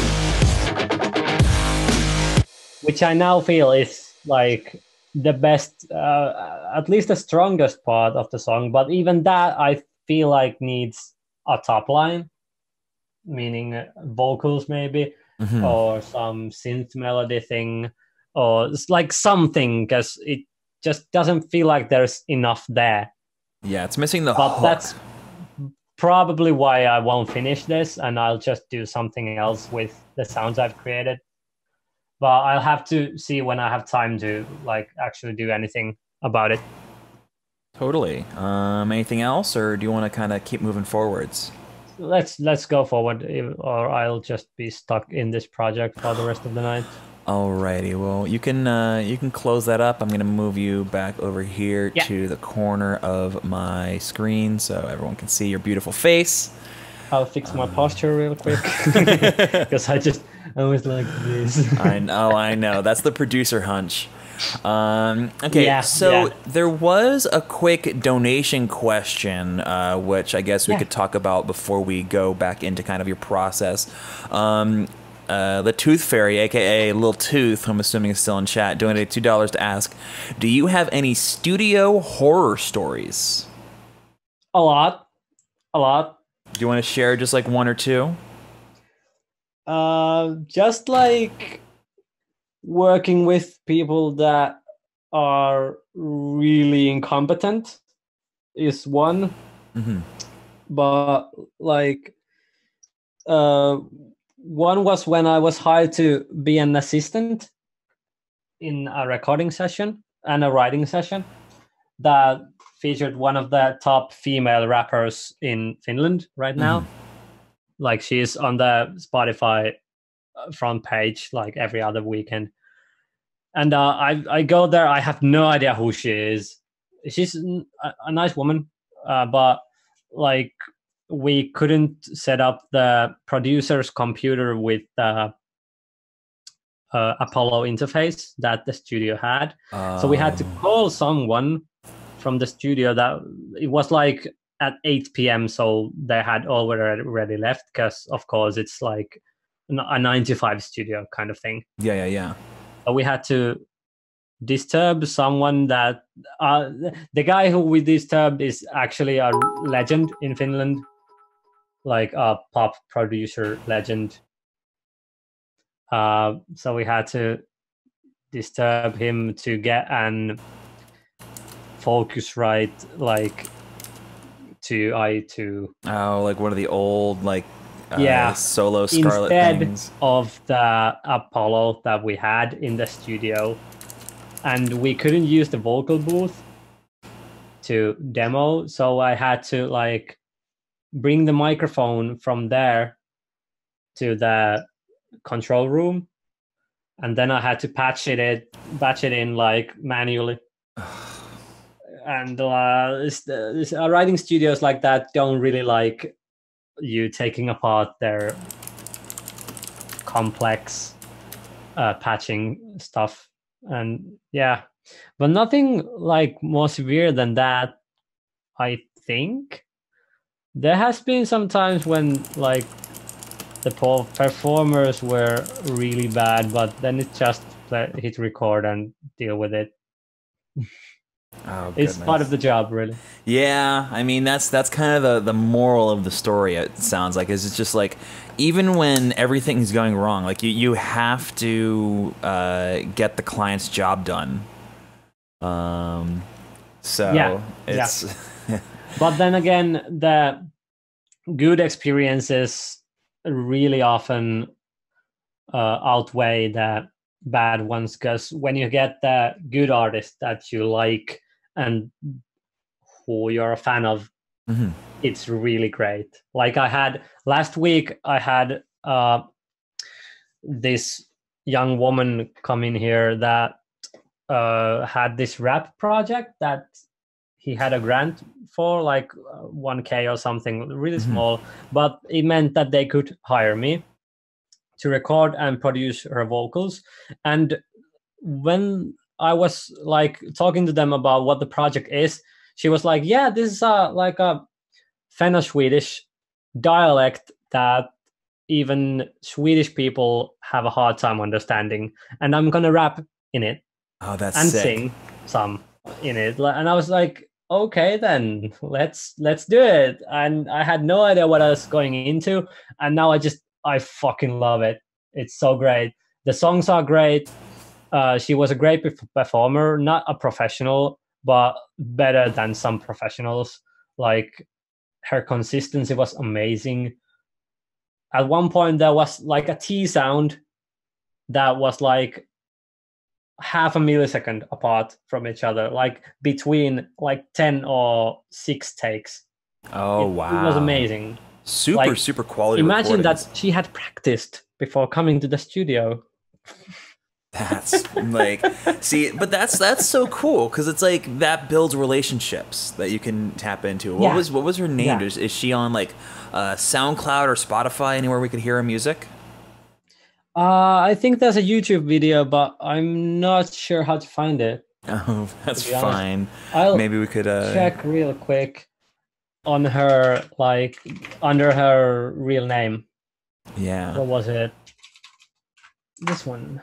That's awesome. I mean, that's a good example of kind of like both good and bad studio sessions. And also, thank you to Exhale for that 500-bit dono. Or I guess not dono, but that 500-bit cheer.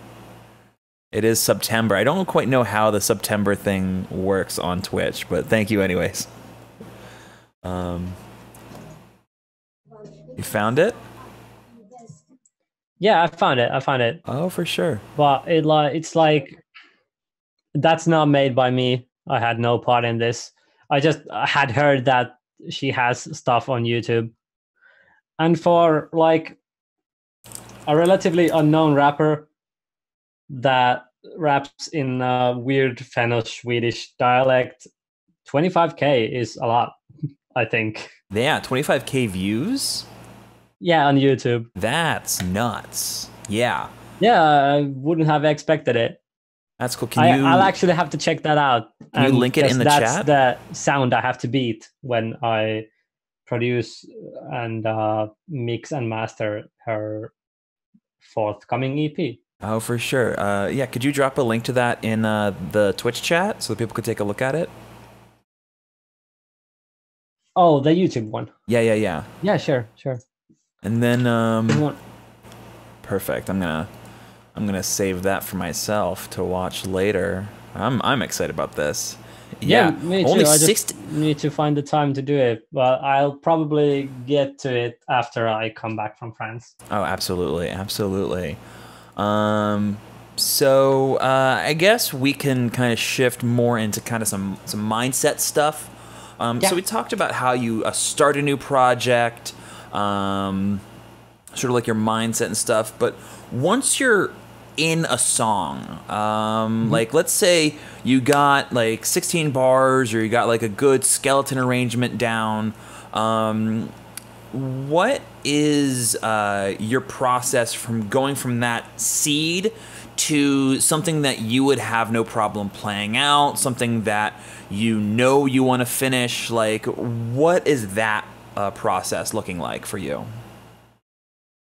That's pretty much the flow state for me, which I, of course, can't remember.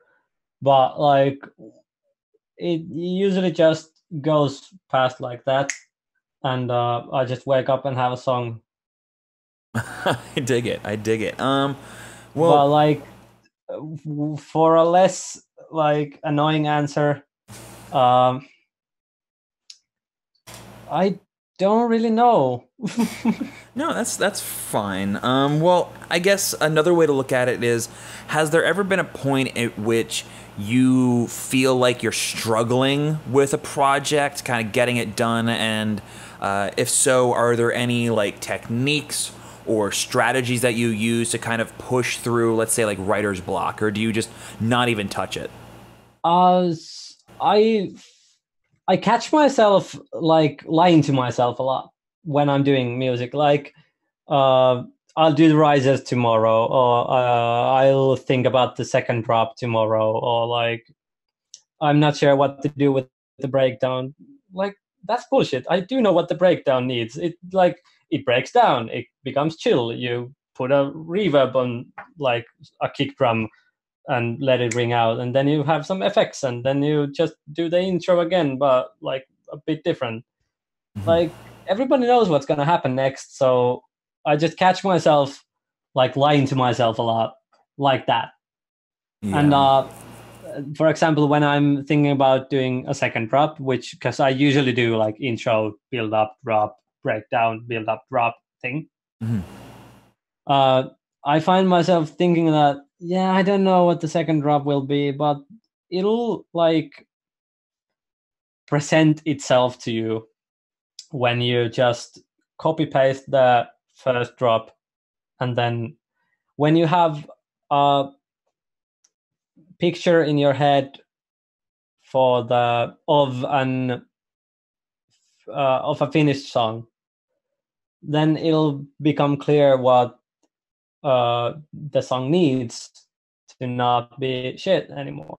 Because when you have a raw song, it's much easier to pinpoint what is wrong with it than when you don't have even the raw song, just have like half of a song. Yeah. So I guess helping your brain do what you want it to do would be the tip from me for that. No, that's actually a really good tip, honestly. Because Bodic Soul in the chat is talking about like it's a very relatable response, and I think a lot of artists kind of have that same feeling where it's like they tell themselves, "I don't know what I'm supposed to do here." So rather that's than bullshit, you do know. yeah, And if you don't, who does? that's a good point. Exactly. So I think that's definitely a good tip. Like, just trust yourself and don't put off to tomorrow what you can do today. Yeah, exactly. Like something like risers that like really help when you need to feel the song to know what you want from it. You can just fucking vengeance one. Yeah. Like it doesn't really matter. If you want to get creative, by all means do that, but you don't need to. Just drag in something. Yeah, just I get have it used the done. same risers since I made STFU, my track STFU. Mm-hmm. It has the riser that I use in every song. But again, it's not that riser that you talk about a lot. It's my riser. Oh God, that riser. I got like 2 or 3 submissions yesterday with that fucking riser. Amazing. So amazing, exactly. Voyage in chat is saying like when I say I don't know what to do here, it usually means I could make something generic, but I want to make something cool. Yeah, I get that, but then just to the way to make something cool to me is to first like realize what makes it cool. And really a lot of times I have like this cool drum groove that I think is real amazing and stuff, and then I just do another section that has a lot simpler drum groove, but then again that's something that people would like to listen to. So what I mean by that is that sometimes you just have to start by doing something generic so you can make that interesting instead of trying to be vessel and exist in a void. Absolutely. No, I mean it's that's actually a really good point. Like Body Souls and chat is saying like anything cool starts from a boring place, and I mean Yeah. it's more important to get the idea out than to try and have like something really good magically flow forth from the ether, kind of from the void like you're talking about. Yeah. So it's actually something that I struggle with myself sometimes. Like I don't want to just sit there and make something that's paint by numbers, but at the same time, you don't. No one ever sits down and says, "I'm going to write a song." They get an idea, and then they iterate upon that idea, and it takes a lot of work to get to that point where it goes from, like I was talking about, like a seed into a workable project, and then it takes more effort to take it from a workable project to a finished song. So, like, how would you take something like, let's say, the project that we just listened to? Let's say you thought it was something good enough to finish. So how would you take that project and go from where you have it now, where it's almost a completed arrangement, it's got a lot of ideas, it needs a bit of work. How would you take that and get to a song that you will consider good enough for release?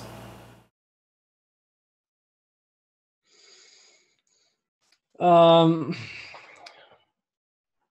I would advise and try to do what the noisier guys talk about all the time, just messing with it till it sounds good. But like, also, I think that it's really important to just do something when you don't know what to do. It's good to just do something. Mm-hmm. And just try different things. Who knows, if that doesn't work, it might give you a better idea for another song.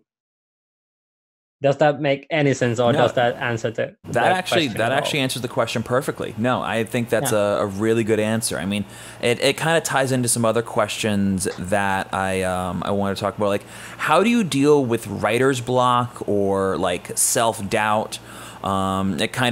It touches on what Voyage is saying, like anything I finish is good enough for release because I've been really shit with finishing for some time. And that's kind of a separate thing that I want to kind of jump off from here. But for now, let's kind of talk about what this speaks to, which is like self-doubt or writer's block. So where like, you know, anything that I create is fine because right now I can't find my way in creating something. So how do you overcome that sort of insecurity, that sort of mental block, stuff like that? I'm a big fan of fake it till you make it. As anyone that has come across me online has noticed, I'm a really big advocate for that. I just like prance around and say that I'm the shit, you know, I know what I'm doing. And that I guess it has some truth in it. I feel like I know what I'm doing. But then I mean I do get like writer's block, but for that too, it just helps to do something. It doesn't really matter what it is. And trying to reach oh, I'm not in frame, but yeah, trying to reach a good song and like getting frustrated with that is not like worth it. It's much more important to me to just like what I'm doing. Like even the song that I just played, when I was doing it, I was feeling it hard, and I was like, yeah, fuck yeah, this is the best thing I've ever done. And that's a great feeling, and that's what I'm personally after. And if I don't like, okay, of course sometimes you have to force yourself to do some things. No, of course, yeah. But like just doing something is good enough to really often take me out of writer's block. But it also helps to yeah. Thank you, sure, for that follow. Voyage. But yeah, also listening to really bad music is guilty pleasure and a really great writer's block like breaker for me. Oh, like, okay. I hate to say it, but like I got tired of listening to the Hospital podcast. I love the tracks.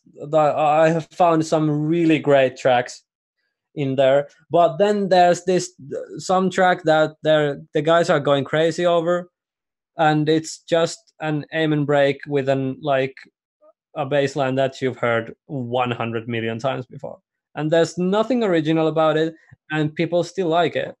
So I could do better. Just start up Ableton and I'll do better. Yeah, like, I promise. I actually love that. So I didn't think about that. That feeling really helps me get out of writer's block, depression and stuff. Yeah, like comparing yourself and being like, well, at least I'm not that guy. Yeah, and I take that. It helps a lot when that guy is like popular. People like his stuff. It helps a lot. Absolutely, I get that. I mean, and I think that kind of ties in with the last little thing I want to go into here.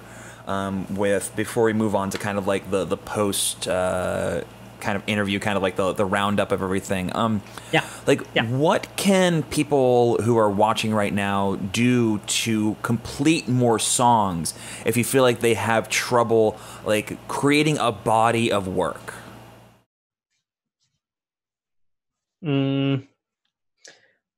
I'd say it might be a little condescending coming from me, who's like a literal nobody in the grand scheme of things. But what helped me personally was like stop being afraid of doing stuff. Like people are so afraid of like even just boosting with the EQs. Just fucking do it. Like and then sounding generic is also a thing that people seem to be afraid of. Just fucking use that 808 clap, use that trap hi-hat. I mean, a lot of things that are really interesting to me, at least, have that generic thing in them, but I don't know, stuff like for example flume, the ass eater of EDM. A lot of his stuff is really interesting and really original, but it still feels familiar, kind of like it's pop music with weird sounds. It's familiar food with a weird spoon. Yeah, I mean that's actually very true. Like I saw someone on Twitter who was talking about how Flume is like almost identical, like in terms of like sonic like quality to like almost 100 or 200 different, you know, like SoundCloud weird trap producers. But he has the team, he has the marketing, and he has the sensibility to really create his own lane and take all these weird like underground SoundCloud sounds and make a whole project out of them while working with big name artists and people who are rising. You know, Sophie and JPEG Mafia were both on Hi, This Is Flume. And that means like you can also be that good. You can also be that successful if you know how to market yourself, if you know how to strategize your brand, and if you just fucking write a shit ton of music, if you just do it. That's the most important part, is to go out there and do it. Like, exactly, get up and do it. Yeah. And it sounds really simple and a bit stupid and condescending, but that's how it is. No, it's not condescending because it's the truth. Like, you shouldn't have so many reservations about being generic because everyone was generic until they became original. Yeah. You could always start it out like that. I think Flume dances the fine line to make it easier for normies to do it. No, absolutely. And that sensibility is important. Why he is so popular. Exactly. That's exactly why. It's approachable, but it feels cool. Yeah, like there's a lot, like you were saying, there's a lot of familiarity in it. It follows basic pop format. You know, it isn't going too weird with like a lot of harmonic or melodic decisions, but there's so much stuff that you don't normally hear that is just kind of threading that line. So I'm with it. We can kind of go in on the chat in just a second because I can see you reading. There's some interesting stuff in the chat. Oh no, absolutely. For example, music production is like 80% science, so you kind of gotta get all that right first, which is and isn't true, because it helps to know what you're doing, but I have talked to a lot of like bigger artists than me, and there's always some technical thing I can teach them. Like there's like a year back I taught how to make a unison sound, like how to make a unison sawtooth bass, to a guy that has 9 or 10,000 SoundCloud followers.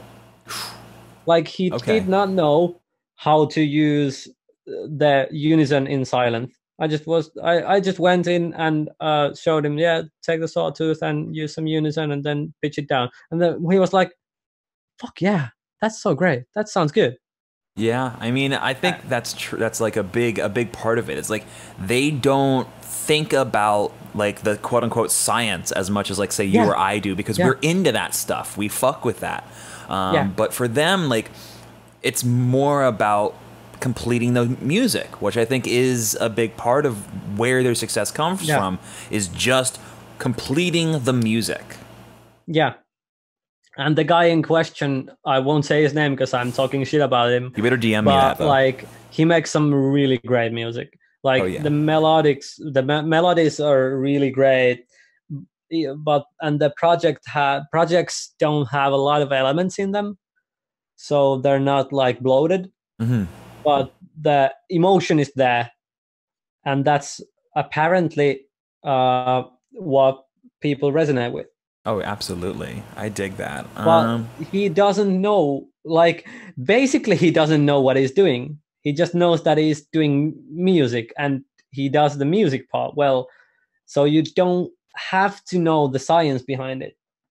It helps, like when you think about how long 20 hertz cycle is in milliseconds. Yeah.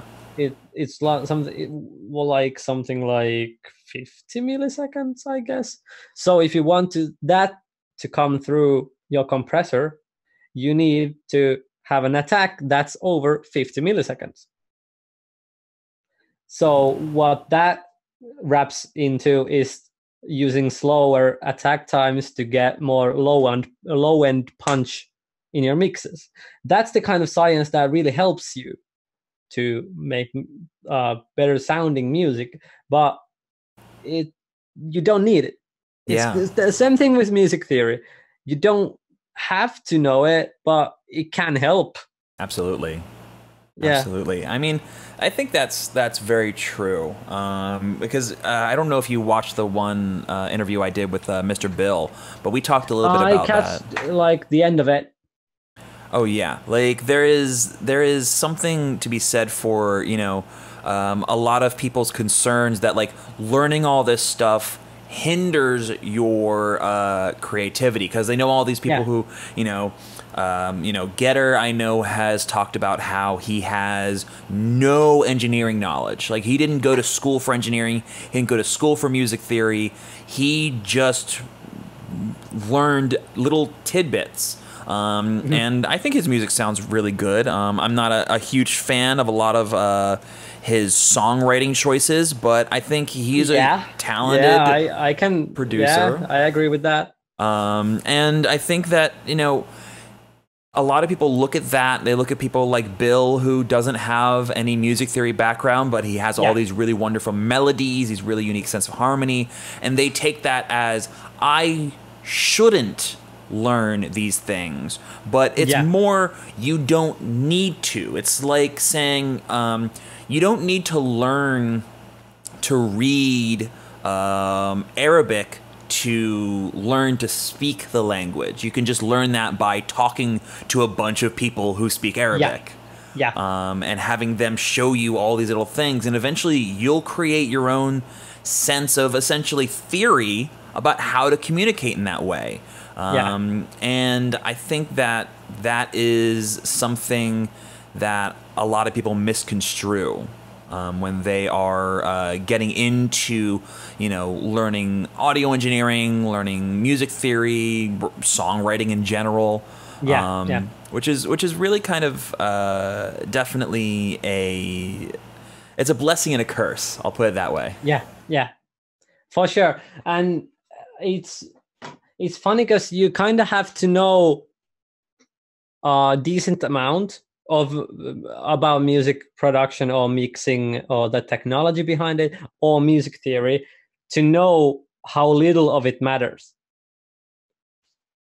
Like I was when I started like learning about scales and stuff, I was like, I was really, it was a crutch because I was stuck because I wanted to use the Phrygian mode. I just didn't know the name for it. And I was like, but can this be good? Because it's not in the minor key. It's not in the minor scale. The Yeah. flat two is not in minor scale. I was like, but then when you learn that that has a name and literally every single thing that you can do in like music has a name for it. Oh yeah. So when you know that you can do anything and it'll be quote unquote right. Exactly. So I think that's actually a good way to pivot into kind of these last couple of questions. I guess we could start off with like, are there any additional like tips or little tricks or at least just like words of advice that you might have for other producers? Because I mean, you might think that you are, you know, a nobody, but from my experience, you are an incredibly talented producer. You're an amazing songwriter. You're a really, really skilled engineer. You know really what you're appreciate that.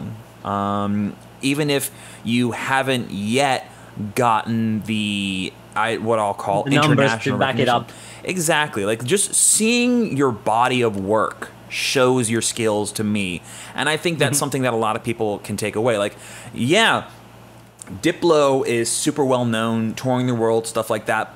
And I'm not knocking his skills or his quality, but you know, there are tons of people, even here in the Twitch music producer community, who I would say are like way more skilled, way more talented, and a few of them are finally starting to get their comeuppance. They're starting to get some more renown. So like there are people who, even if they don't have the numbers, like you're saying, I still trust them for this. So, you know, I want to know what you would say for like just things that you wished we'd had talked about during this, any tips that you might have, or just things that you want to say to people who are either struggling with the areas that you feel comfortable in, or are just kind of feeling like they are a little bit lost. My favorite, like really small things that were really big for me were like my a teacher said to me that like just fucking crank it. Like I had a song that had really distorted sounds and like uh, a heavy beat and rapping and stuff, but it sounded like not tough, like a wuss. Kind of, yeah. And he said to me, "Look, just try some hardware or something. You can just crank it. And I have the then you'll have the physical feeling of cranking it." Then I just took that and just went home and like distorted a bunch of shit way too hard, and now that's kind of my sound, I guess. But like, don't be afraid to like do stuff like that or boost with an EQ. Like people are really afraid of doing that too. Like for some reason, I don't know why. Other thing is, the second thing I'd like to say is that don't try to overcomplicate your songwriting at the structure phase. Like the structure is the stuff you should worry the least about,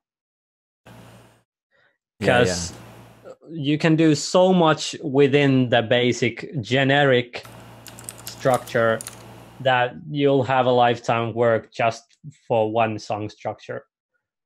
A little thing is or just like a couple of final things that I'd like to say is that don't be afraid to use like slow attack times on your compressors. I really, really hate when I hear tracks that have the kick drum just as a snap. And that's a symptom of using a too fast of a attack time. Like with compression, try the fastest release and the slowest attack you can, unless we're talking about some weird compressor like the Pro C or the digital one in Ableton. But like, for example, the glue, Yeah. just max out the attack, minimize the minimum release, use the fastest one, and then go from there. Like that opened up compressors for me a lot. And then lastly, clipping. Just fucking clip it. Yeah, I mean, don't waste your time on limiter like settings. Just if you have Pro L2, just choose the fucking, what is it? Yeah, what was the one you practically clipping? Yeah, practically clipping is the one that you told me to use. Yeah, and that's basically how I've gotten my masters to sound not only louder but cleaner. Ever since you told me that, like, it's just not overthinking the limiting, and it's like, just kind of don't touch it. Like, leave it on there, because there are times where you'll have to bring out your sound and what it is that is your sound, but your limiter options or settings won't be that. Oh yeah, I mean, like, the specifics of the limiting is a thing. It's like, I remember because you were talking about, you know, your teacher told you just crank it, just turn the volume up, and it reminds me of an interview I saw with Flux Pavilion where he talked about how Bass Cannon was clipping out of the master before he sent it off to the label, and they told him, hey, put a limiter on at the end. And that's the only reason there's a limiter on it, because he thought it sounded good. Yeah, and he was like, why? It sounds good. And he was saying that people asked him how he got his basses so loud, and he said, I turned them up. Yeah, yeah. Like, it's so funny how, like, a lot of the producers who a lot of us look up to, they don't, like, think so hard about all these specific mathematically perfect things. They're not technical people because they're artists. Exactly. I feel like a lot of those people are artists first and then producers. Yeah. And that's why, because they have an idea of vibe, of like vision, aesthetic, which are all more important than your limiter setups and fucking all of it. Absolutely. If the song is good and it resonates with people, it's a lot more important than the fact that it's like technically good. Yeah, like, focus, and this is something that I've told a lot of people. It's like, don't worry about mixing, don't worry about mastering. Focus on songwriting, especially for like the first, like, what would you say, like 2-3 years, maybe even more. Like, don't even fucking care about like your mix downs. If your songwriting is on point, like, a good song can survive a shitty mix down, but a great mix down can't fix a shit song. Yeah. And about that, actually, people worry about their mix downs a lot. And a lot of it is a worrying part of songs that I've seen my friends do and stuff, have been mixed in a way that they make the song and do the balance while they are doing the song. And then when everything's there, they just listen to it on repeat and try to pick out what's like bad and then add a plugin.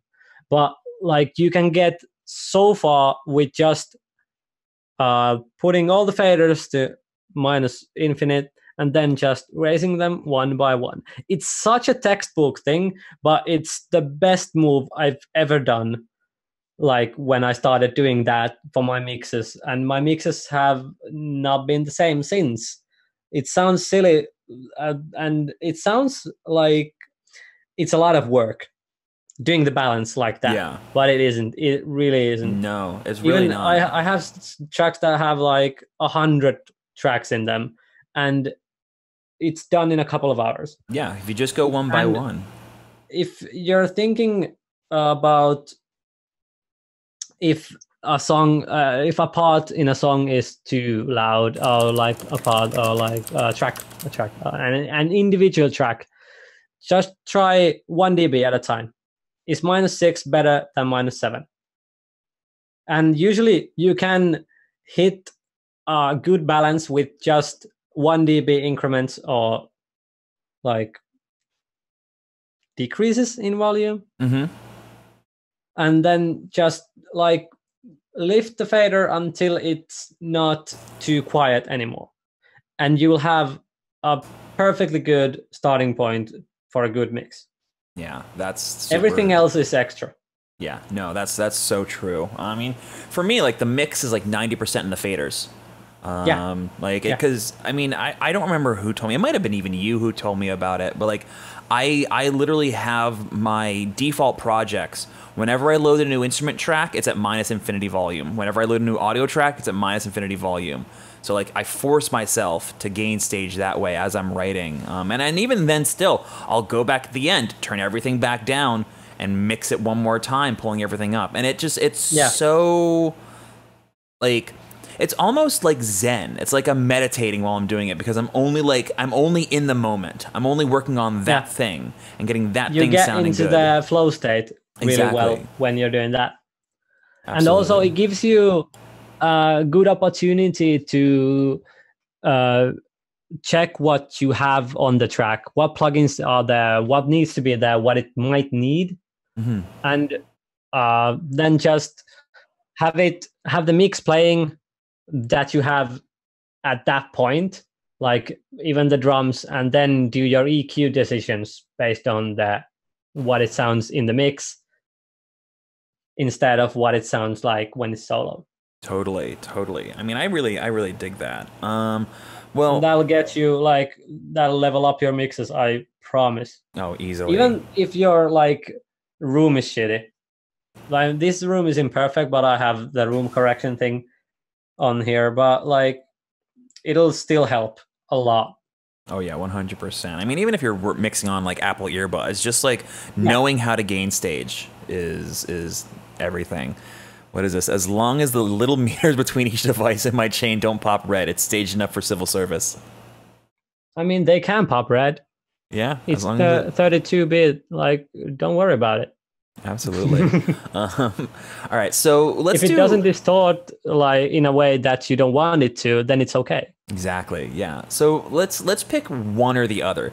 Do you want to talk about a little bit of DAW War stuff, or do you want to talk about the music industry? Let's do one or the other. DAW Wars is really quick. Use what's best for you. There's place for everyone, and Logic is bad. There we go. Get some incisive opinions in there. Well then, I guess we can just move on to what's coming for Psylla down the road, and then we can take a couple of viewer questions. I know Voyage had a good question that we can talk about, but first, why don't you tell us about what's coming up in the next 6 months to a year for the Psylla project, or for you? More tracks. I'm trying to put out a track per month, so that'll be 3 more tracks this year. I don't really have any remixes in the pipeline. I had that Symbionic remix in I sat on that for a long time. I think I did it in December last year. It's pretty old at this point. And but yeah, I have a couple of collaborations in the works, and I've been meeting some and talking to some really interesting people as of late. But I'm just trying to do some more music. I'm with that. No, plus the show in France. If you're in France, northern France, and you're attending this festival, then come and say hi. Yeah, I guess. Go see this person right here. Go watch Psylla DJ and give him some support. All right, so let's move on to some viewer questions. If anyone has any questions, feel free to just drop it in chat. But we can start with Voyage's question. Is there a method to finish the layout of a song and then mess with it I always end up with a loop that sounds cool but isn't a song. Sorry, what was that? So the question is there any sort of method or technique that you can suggest for Voyage for finishing the layout or the structure of a song and then messing with that? I have a way that I usually do that, but why don't you go first? Because it's your interview. Just if you're doing EDM, just intro, build up, drop, breakdown, which is intro to electric boogaloo, build up, drop, outro. Start with that, and you'll get far. I would say. No, I actually agree. Is that answering the question? Yeah, no, that totally gets for it. I mean, I could give a bit more of a developed thing. Like if let me actually open up Ableton. Yeah, real I mean, quick. I bet you're more eloquent with this whole subject than I am. I wouldn't say eloquent. But you forgot to add the boots and cats. Yeah. So the way that I approach song structure is I don't think about coming up with structure. I use a shell and then I modify that. So yeah. We're gonna move away from the webcams right now. Yep. So this is my Ableton session that people on stream can see on the screen, and I have this for every project, and rather than think about like intro, outro, build, break, whatever, I divide my song into more classical structures of like an A section, a B section, and then like a C section or a D section for like bridges and variations. And I just look at it as kind of like you see on screen, like every 8 bars, there's going to be some section change, even though I tend to have it like an A section leads into an A section, or what I often call like 8.2. Like I can go over to my stream template and that has it a bit more laid out. This is just my main working production session. There you go. So you can see like I just sort of float between two sides of a greater kind of macro section, and I look at like these B sections and A sections as there should be drastic changes here. Like the B section should feel like it's the same song as the A section, but it shouldn't sound like the A section. So, you know, maybe if you get a loop done, that's your A section loop. Now you just have to figure out how to get a 16-bar section out of that with a big transition in the middle, and then just create a new idea. Take all the same parts, rework them, add new things, take out old things, and get yourself like a drop going, or a chorus, or a hook. And then return to the main idea, but change it. That's why you have A1 and A2. Go back to the drop, do the same thing. Give yourself, you know, some major textural shift, which, you know, in the pop music world is the bridge. You know, a bridge is a really, really good tool for giving the audience's ear some sort of break, some sort of deviation, so that when you return to your main idea, when you return to the A section, the B section, it feels familiar. It feels like we've returned home, and it's not as repetitive or not as stale. But like following this structure, like people have been using this, like almost this identical structure for like 200, like A, B, 300 A, B, years. C, B. Wait, that's it's A, B, A, B, C, C, A, B, A. B. Yeah, I mean, Okay. like it changes up. Like sometimes you go C, B, A, but the way that I have it structured is like, let's say this is pop song or pop music. Yeah, I was thinking about pop songs when they like 90% of the time they're just like A, B, C, B. Yeah, and I'm just adding in literally like an extra verse after the bridge, which you don't need, and that kind of gets to what Voyage was talking about with messing with it, where, you know, like it changes. I mean, it changes a lot between genres. It really doesn't. That's the thing. If you break this down not into intro, verse, chorus, or intro, hook, drop, whatever, if you just look at it as an A section, a B section, and a C section, every song is going to follow this basic structure. and there might be Yeah, variations. Like you might have a some little, way or another, I guess. yeah, like you But might have little. I also get what Voyage is saying, but because like a lot of EDM songs don't have C parts or C sections. Oh yeah, there's rarely a bridge in dance music nowadays, which I'm trying to change personally. Yeah. And nothing wrong with that. Yeah. But I'm just saying that I get what he's saying. No, totally. Yeah. So yeah, I would say like that's sort of the idea. Don't overthink the structure, I think is kind of the main takeaway here. Yeah. You know, the patterns have Absolutely. been put forth for, like I said, like hundreds of years. If it works, why not use it? And then if you want to change it, just insert silence. Yeah. And be sure that make sure it works, because sometimes it just doesn't work because it feels weird. Like imagine, like let's compare like songs to movies. If you go to a movie theater and the song, not the song, the movie starts with anything else than going through the characters, like making sure that the viewer knows the characters. And if there's something else than the climax at like a little after 1 hour, it'll just feel weird. If the climax of the movie is 20 minutes in, what the fuck is happening? Like, oh yeah, it just feels wrong. And that the conventions are there because they work. exactly. No, that's definitely it. Like the patterns, the cliches, they're there for a reason. And what is a what is a genre if not a collection of tropes and conventions that people do? Unless you're watching Game of Thrones, jeez. No comment here on the Game of Thrones series on HBO. Everyone is welcome to their opinions on the way that they ended that series.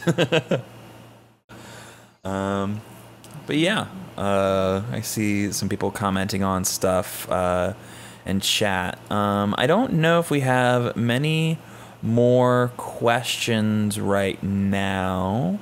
Oh, actually, that reminds me. Yeah. Who was it? Theo? Theo Dillon.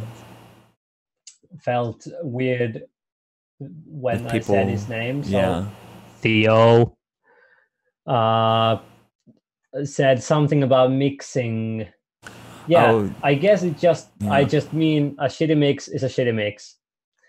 And I guess I feel like there's a lot of a lot to unpack there, because I mean, this is not like this is not textbook stuff.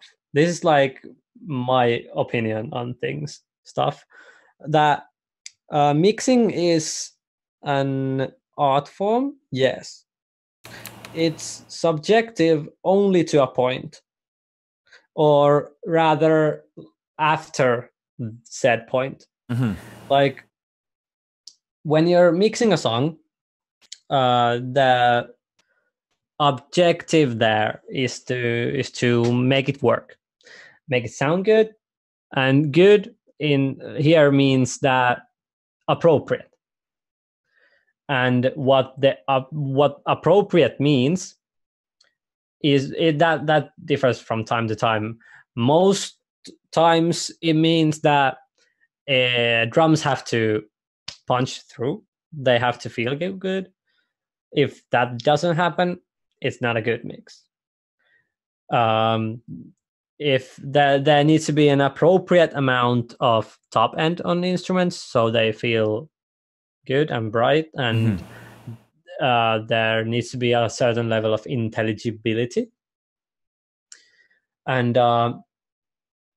it only starts getting subjective like when I can't say that it needs to have a song needs to have a certain amount of top end for it to be good.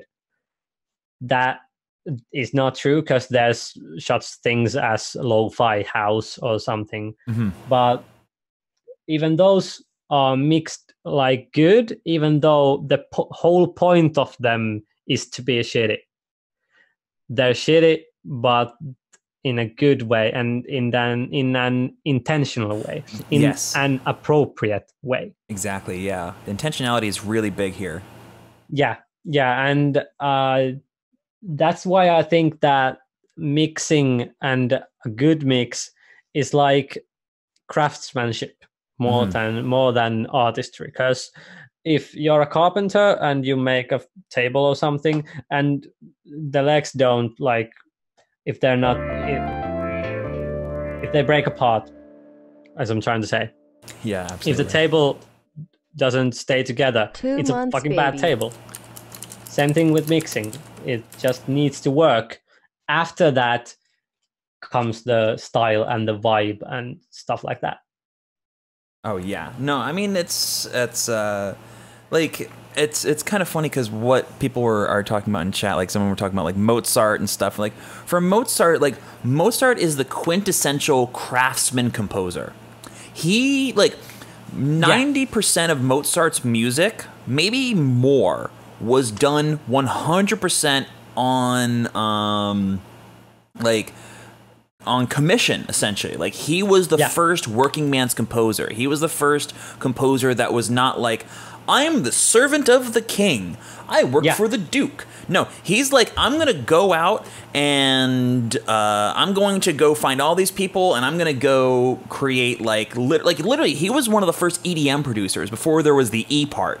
Like he wrote court music for like dances and stuff, and it was all like super, like, I'm just getting the job done. It's just like I said in chat, like just painting by numbers and following all the patterns. Like he'd been trained his whole life for it, so it was natural for him. It was second nature, but it was all just making the music based on the rules, quote unquote, that was put in place at the time. And you know, we can dress him up in a huge pink wig and have you know, Amadeus as a big reference point, but no, like he was doing work. And if you can look at, in my opinion, if you can look at all of your processes in music as a craft, less as like, I'm going to be this wonderful artist who creates tapestries of sound. Like, no. Yeah. You're a engineer, you are a songwriter, you are a craftsman. You are no different from the person who makes that chair, who makes that sofa. The only difference is they have a physical object and you have sound waves, essentially. But you're both filtering your experiences through your craft. So if you work on the craft, the art will follow. But also, it doesn't really matter at this point because Mozart is a legend, but he also died in poverty. That is very true. He died a poor man. So, you know, artistic integrity has its potential limits. Yep. Let's see. And I'd like to. There was Seed Music. Yeah. CEDE. He said that he actually brought out Mozart, and he said that fuck, I can't find it. But like something along the lines of a shitty mix doesn't make a Mozart song bad. Yeah, it doesn't. It just is a shitty mix, and that's the point. Exactly. And that's a really big part of this. But let's answer Bodic Soul's question. By the way, Madism, thank you for that 2-month resub. I appreciate it. Let's see. Bodic Soul said, I missed a lot of this interview. I'd like to ask, is there something associated with music production that you wish you would do more, or you would stop pushing back?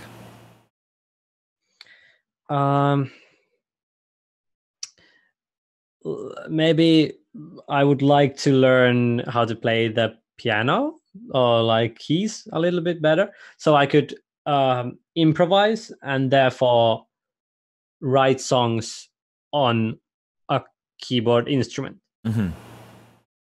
That's what I would like to do more, but I don't because I'm lazy and I have strain injuries on both my arms. So Oh no. my arms start hurting like after 10 minutes of playing. Oh no, I feel that. Well, Yeah, but hopefully, that's my own fault. Like, do you see how I'm sitting?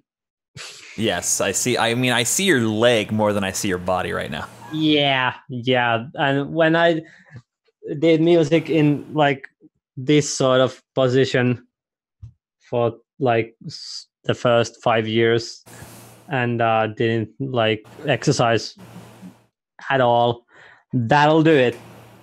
Yeah, I think that's cute though, honestly, but that's just me. Yeah, I mean, but it's my own fault, like Totally. for not exercising and not like taking care of myself, which I now try to do more Absolutely. because it kind of sucks being in pain Totally. 24/7. Absolutely. No, I get that. Bad deal, I'd say. Pretty not good, not good. Anyways, so unless anyone has any other questions in chat, I feel like we can start wrapping this up. Yeah, sure. Sound good? Because I'm sure it's late. What time is it over there in Finland right now? 1 a.m. Oh, okay. We should probably start wrapping up then, because I know you want to start prepping for your trip and everything. Yeah. But hey, thank you so much for doing this. No, thanks for having me. Thanks for having me. This was super fun. I feel like people learned a lot. I hope they did. And you can always ask me questions on Discord. Don't be afraid to tag me. Yeah, I'm always online. Yeah, Psylla hangs out in my Discord. You can find Psylla in like the Mr. Bill Discord over Yeah. here. So we're usually over here in one of these channels. So feel free to drop by and say hello. Thank you so much again. You can say your goodbyes to everyone, and then we'll take off. Uh, this is the part where I plug my shit. So Yes, indeed. check out my shit. Yep, Psylla music pretty much everywhere, right? Or just Psylla? Pretty much everywhere. It's Psylla music. Well, how do you I pronounce think, it? except SoundCloud might be just Psylla. I don't know, but you'll find me. Yeah, you'll be able to It's hunt just him down. Psylla. Awesome. Well, thank you so much. I'm gonna take Thanks for off having here. me. Absolutely, love you, buddy. All right. How do I end this call? You just leave meeting. End meeting. Like that. Goodbye. Goodbye. Alrighty, that is it for. Let's see. Hold on. Boop. There we go. That is it for Psylla.